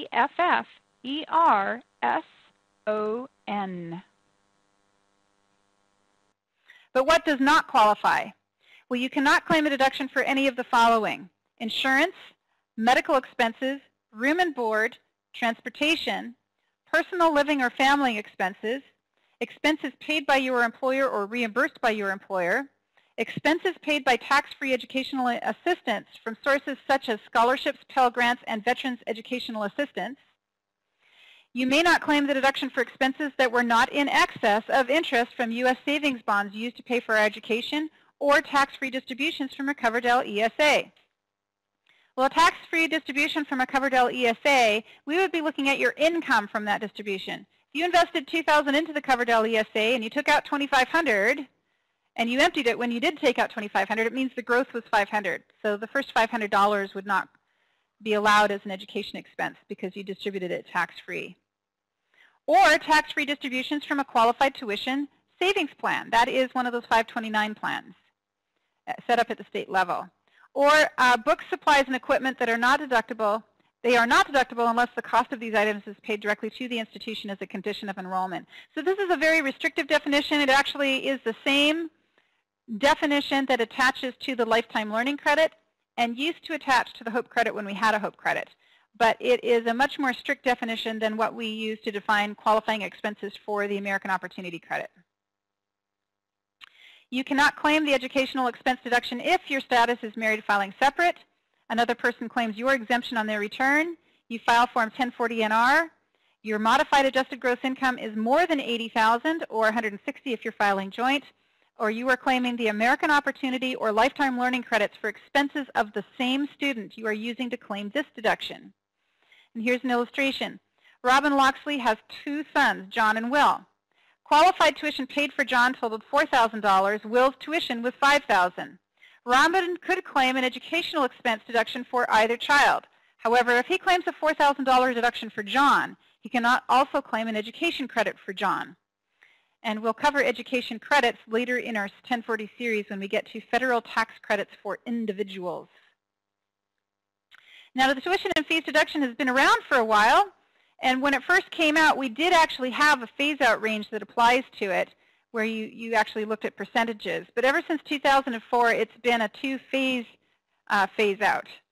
And the first phase is if your income is between $0 and $65,000, you're allowed a $4,000 deduction, a maximum of $4,000 if you had that much in expense. And if your income hits $65,001, it drops to $2,000, just like that. That $1 difference in income causes you to lose $2,000 of deduction. And then when your income hits $80,000, you're still allowed $2,000, but if your income hits $80,001, you're not allowed a deduction at all. And you take those limits and apply and double them for married filing joint. So you claim the deduction by filing Form 8917. In the early years when this deduction first came into being, they didn't have a form for it, and it was causing some confusion because filers would have the education credit that they were claiming on Form 8863, and then they'd claim a tuition and fees deduction on the front of 1040, and IRS would send letters saying you can't do both. And the answer is you can do both, just not for the same student. So they created a form simply to identify the student being claimed for the deduction to ensure that the name and social security number of the student on the form is not also being claimed on Form 8863. So it's a kind of a no-brainer form. Put the name of the student, the social security number of the student, the qualified expense paid, apply the phase-out threshold, and figure your deduction. In this case, there is no phase-out affecting the student, so the full deduction is allowed of $4,000. Now, there's one more line left on the 1040 under adjustments. Did you know that? Line 36? It's this dotted line, and guess what? You can handwrite in other adjustments on the dotted line. The first adjustment that you can enter on the dotted line is an adjustment for Archer MSA contributions. So we talked about the Health Savings Account, but there are other kinds of Health Savings Account, including the original, which was the Archer MSA. And if you made contributions to an Archer MSA, you would fill out the form associated with that contribution and then enter the amount on line 36. And on the dotted line next to line 36, you would type MSA. You're also allowed to claim a deduction on line 36 if you made jury pay and included the jury pay in your income, but then you were required to pay the jury pay to your employer because your employer paid you while you were on jury duty. So you've been called in for jury duty, you're required to go, and while you're there, you're not working for your employer, and your employer may have a policy that they'll pay you for jury time you spend on jury pay. So if they pay you for your jury pay, they may say, well, you need to give us your jury pay, all $5 of it. Well, in my illustration here, the jury pay is $200, and the jury pay has been paid to the employer. So the employee reports the jury pay on line 21, and then on line 36, on the dotted line, you type jury pay, $200, and carry that over as an adjustment. The next item is personal property rental. If you received income from the rental of personal property and you were not in the business of renting personal property, enter the amount of income you received on Form 1040 line 21 as other income. And here you can see we typed personal property rental. And in this case, we said it was $4,000. And then on line 36, you can claim a deduction for expenses related to the personal property rental. I'm trying to think of an example of what might qualify. I think horses all the time because I like horses. And before I had a horse trailer, I used to eye other people's horse trailers. So maybe I have a need for a horse trailer and I go over to my neighbor and say, I'll give you $100 if you'll rent me your horse trailer for the day or for 2 weeks or whatever. Well, technically that would be a rental of personal property that person should report on their return. And then if there was an expense that could be associated with that, they would be able to deduct it. So that was just something that comes to my mind. You might rent out your RV. That would be another one. Reforestation, if you have a reforestation expense, you need to read the instructions in Publication 535, and if you qualify, you enter the expense on line 36 and type RFFT. Subpay TRA, this is a very specialized, unique form of unemployment benefit. If you qualify to receive it and then you had to repay it, you claim a deduction on the line. UDC is legal expenses from an unlawful discrimination claim. If you paid attorney fees for actions settled or decided after October 22, 2004 involving certain unlawful discrimination claims, you can deduct these expenses on line 36 to the extent of gross income received from the action. Now, most attorney fees are deductible on Schedule A. So if you receive a settlement from a lawsuit, typically you include that lawsuit in your income, and if you have legal expenses associated with that lawsuit, those expenses are reported on Schedule A subject to a 2% limit. So it's kind of not a good deal.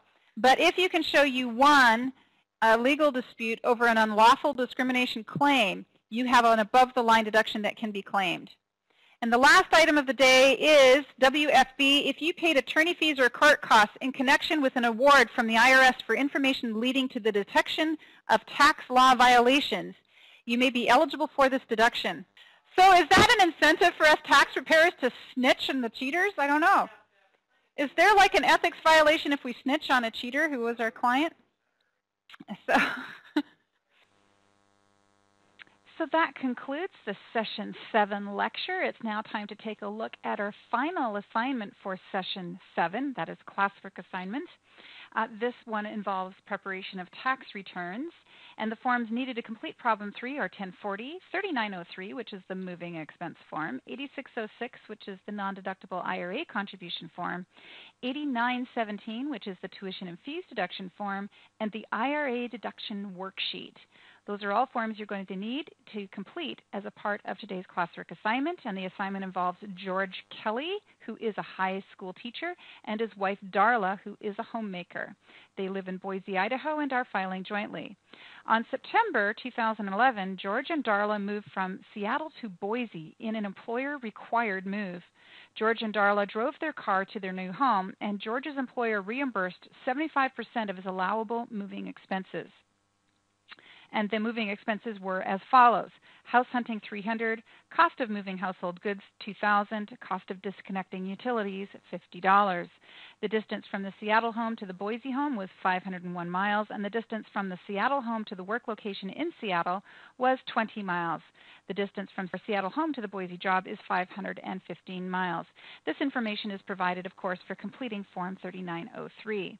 Darla did not work, and during the year, Darla received U.S. savings bond interest in the amount of $700 and Port of Seattle bond interest in the amount of $800.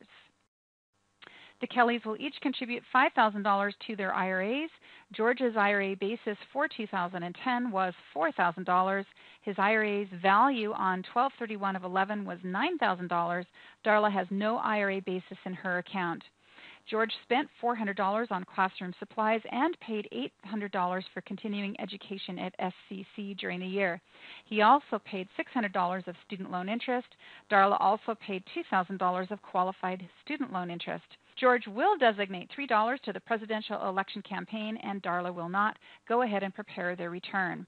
We've got a 1098E showing the student loan interest that was received by the lender from George Kelly. We have a 1098T showing $800 was paid by George Kelly for tuition and fees. We have a W-2 from the Board of Education in the amount of $98,000. And let's talk a little bit about what's going on with their tax return. Clearly, they're going to need to complete Form 3903 to figure the deductible portion of their moving expenses, and your job is to determine what is allowed, what is not. And then, of course, once you've determined what is allowed, you need to figure out how much reimbursement they would have received on that allowable amount, and their deduction will be reduced by the amount of reimbursement that they received. We have U.S. savings bond interest of $700, Port of Seattle bond interest of $800. Those amounts will go on line 8A and line 8B of their 1040.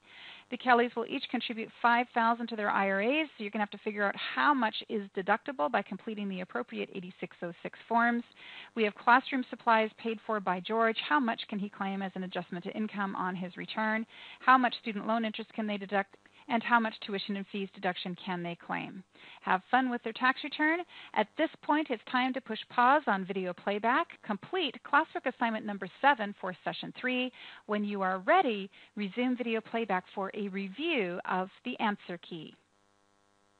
And I have on the screen in front of you now the answer key for the classwork 3 assignment for session 7. Let's take a look at the brief outline that it provides.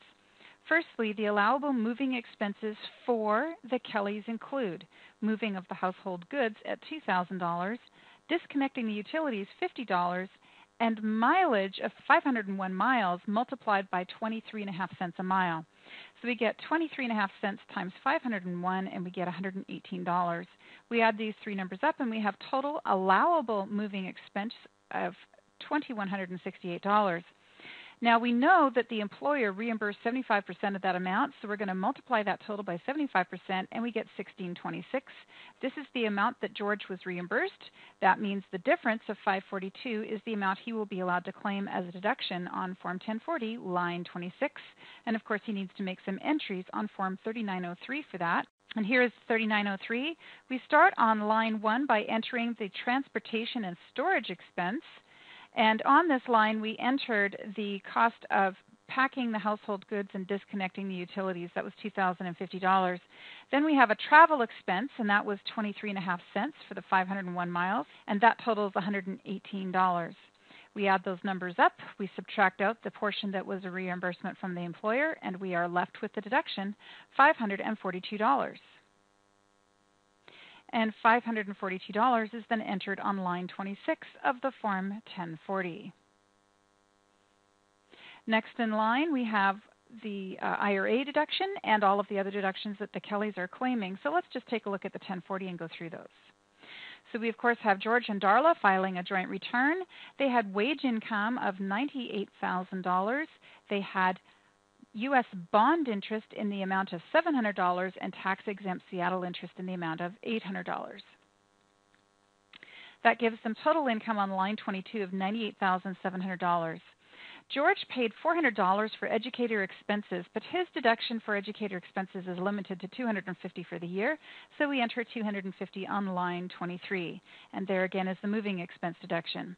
Next up, we have to figure out the amount of the IRA deduction that the Kellys are allowed to claim. So let's go do the IRA deduction worksheet for line 32. On the worksheet, we start by entering George and Darla. George is the primary taxpayer. His name is listed first here, so we're going to enter his information in column 1A and her information beginning in column 1B. The first question in line is, find your filing status, and if you are married filing jointly, enter 110 in both columns. But if you checked no on either line 1A or 1B, enter $179,000 for the person who was not covered by a plan. The person not covered by a plan is Darla, so she will enter $179,000. George is covered by a plan, so he enters $110,000. Next, we enter the amount from Form 1040, line 22, and we can see that line 22 is showing $98,700. And next it says, enter the total of the amounts from Form 1040 lines 23 through 31A plus any write-in adjustments you entered on the dotted line next to line 36. Well, the two adjustment items that are included in those lines are the educator expense deduction and the moving expense deduction. We add those two numbers together and we get $792, and we enter that on line 4. We are allowed to reduce the Kellys' income by $792. And the total of 98,700 minus 792 is 97,908.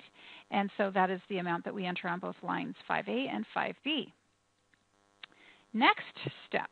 Let's take a look here in the fine print at the bottom of the worksheet.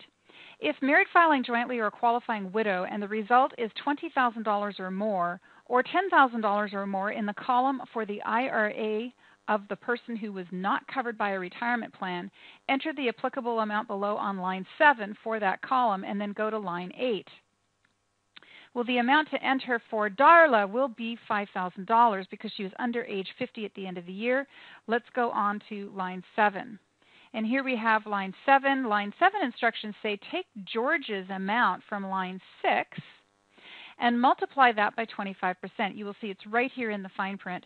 Married filing jointly or qualifying widow, multiply by 25%. Well, when I do that, I get $3,023, but the instructions say round up to the nearest $10, and when I do that, I get $3,030.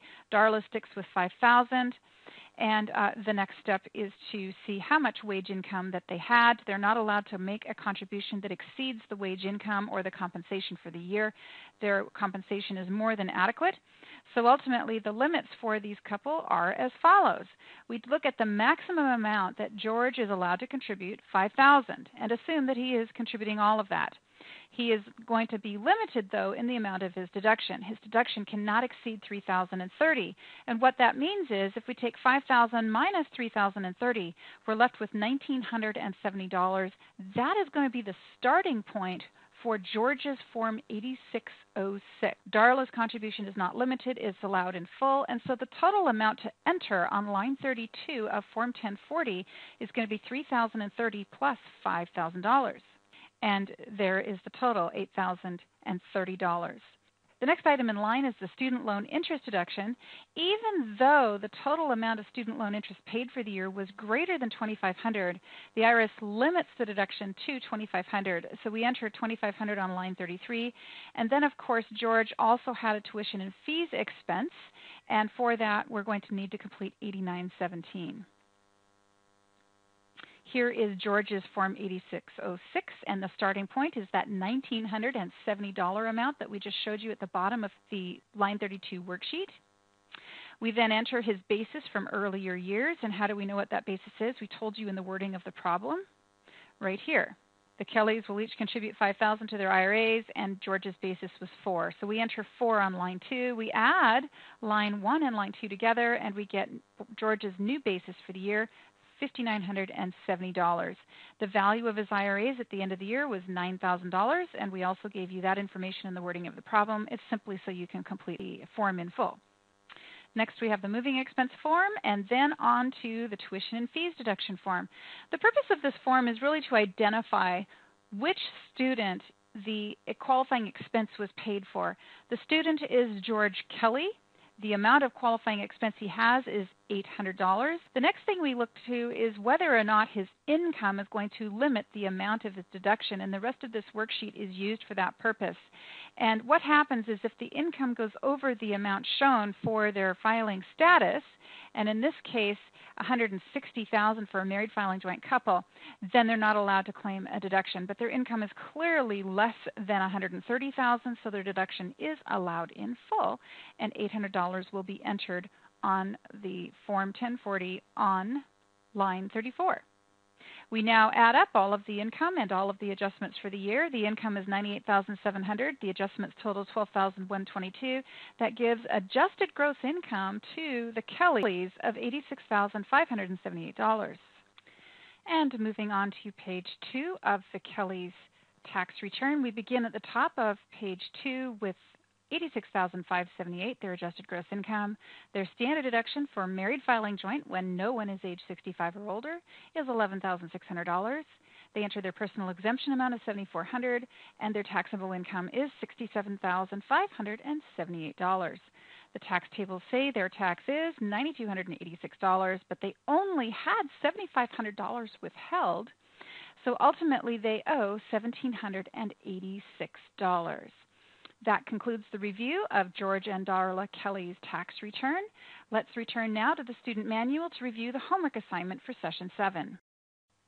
There are two homework assignments associated with Session 7. Homework Assignment A is a fairly straightforward assignment. You will find it on page 46 of the student manual, and it says that for questions 1 through 4, determine the maximum allowable contribution each of the following people can make to their child's Coverdell Education Savings Account. So again, in this problem, you're going to be looking at phase outs and how much each of these individuals can contribute based on their income.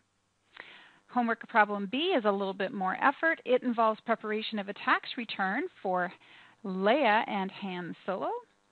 They will require a Form 1040 and 8889 and 8606, the IRA deduction worksheet for line 32, as well as a Roth worksheet, so you'll keep yourself busy with this one. Let's take a look. Leah is a nurse born in 1967, and she lives with her husband, Han, who is an airline pilot. Han's employer paid all of their moving expenses for them, and they reside at 6060 Millennium Drive. Their daughter Alexandra lived with them all year. Han contributed $2,500 to his qualified family coverage HSA for the year. His annual HSA deductible is $5,000, and during the year he withdrew $2,000 to pay for unreimbursed qualified medical expenses. Leah and Han want to make the maximum deductible IRA contributions that they can and then contribute the balance to their Roth accounts. They have not made any contributions that are non-deductible in earlier years. During the year, Leah paid $1,500 of student loan interest and also received $12,000 of unemployment. Each of the solos wish to contribute $3 to the presidential election campaign. Their W-2s and 1099-R are attached. Prepare their federal tax return and then answer the questions. So we have a W-2 here from ABC Hospital for Leah. Han has a W-2 from Happy Airlines. We can also see here that Han took a distribution from his pension plan during the year. The distribution code is 1. So that concludes Session 7 of the Basic Tax course. It is now time to complete your reading and homework assignments for Session 7, and I will see you next time in Session 8. And of course, we will begin Session 8 with a review of the Session 6 quiz, and then we will move on to a review of the Session 7 homework assignment. I'll see you then, and bye-bye.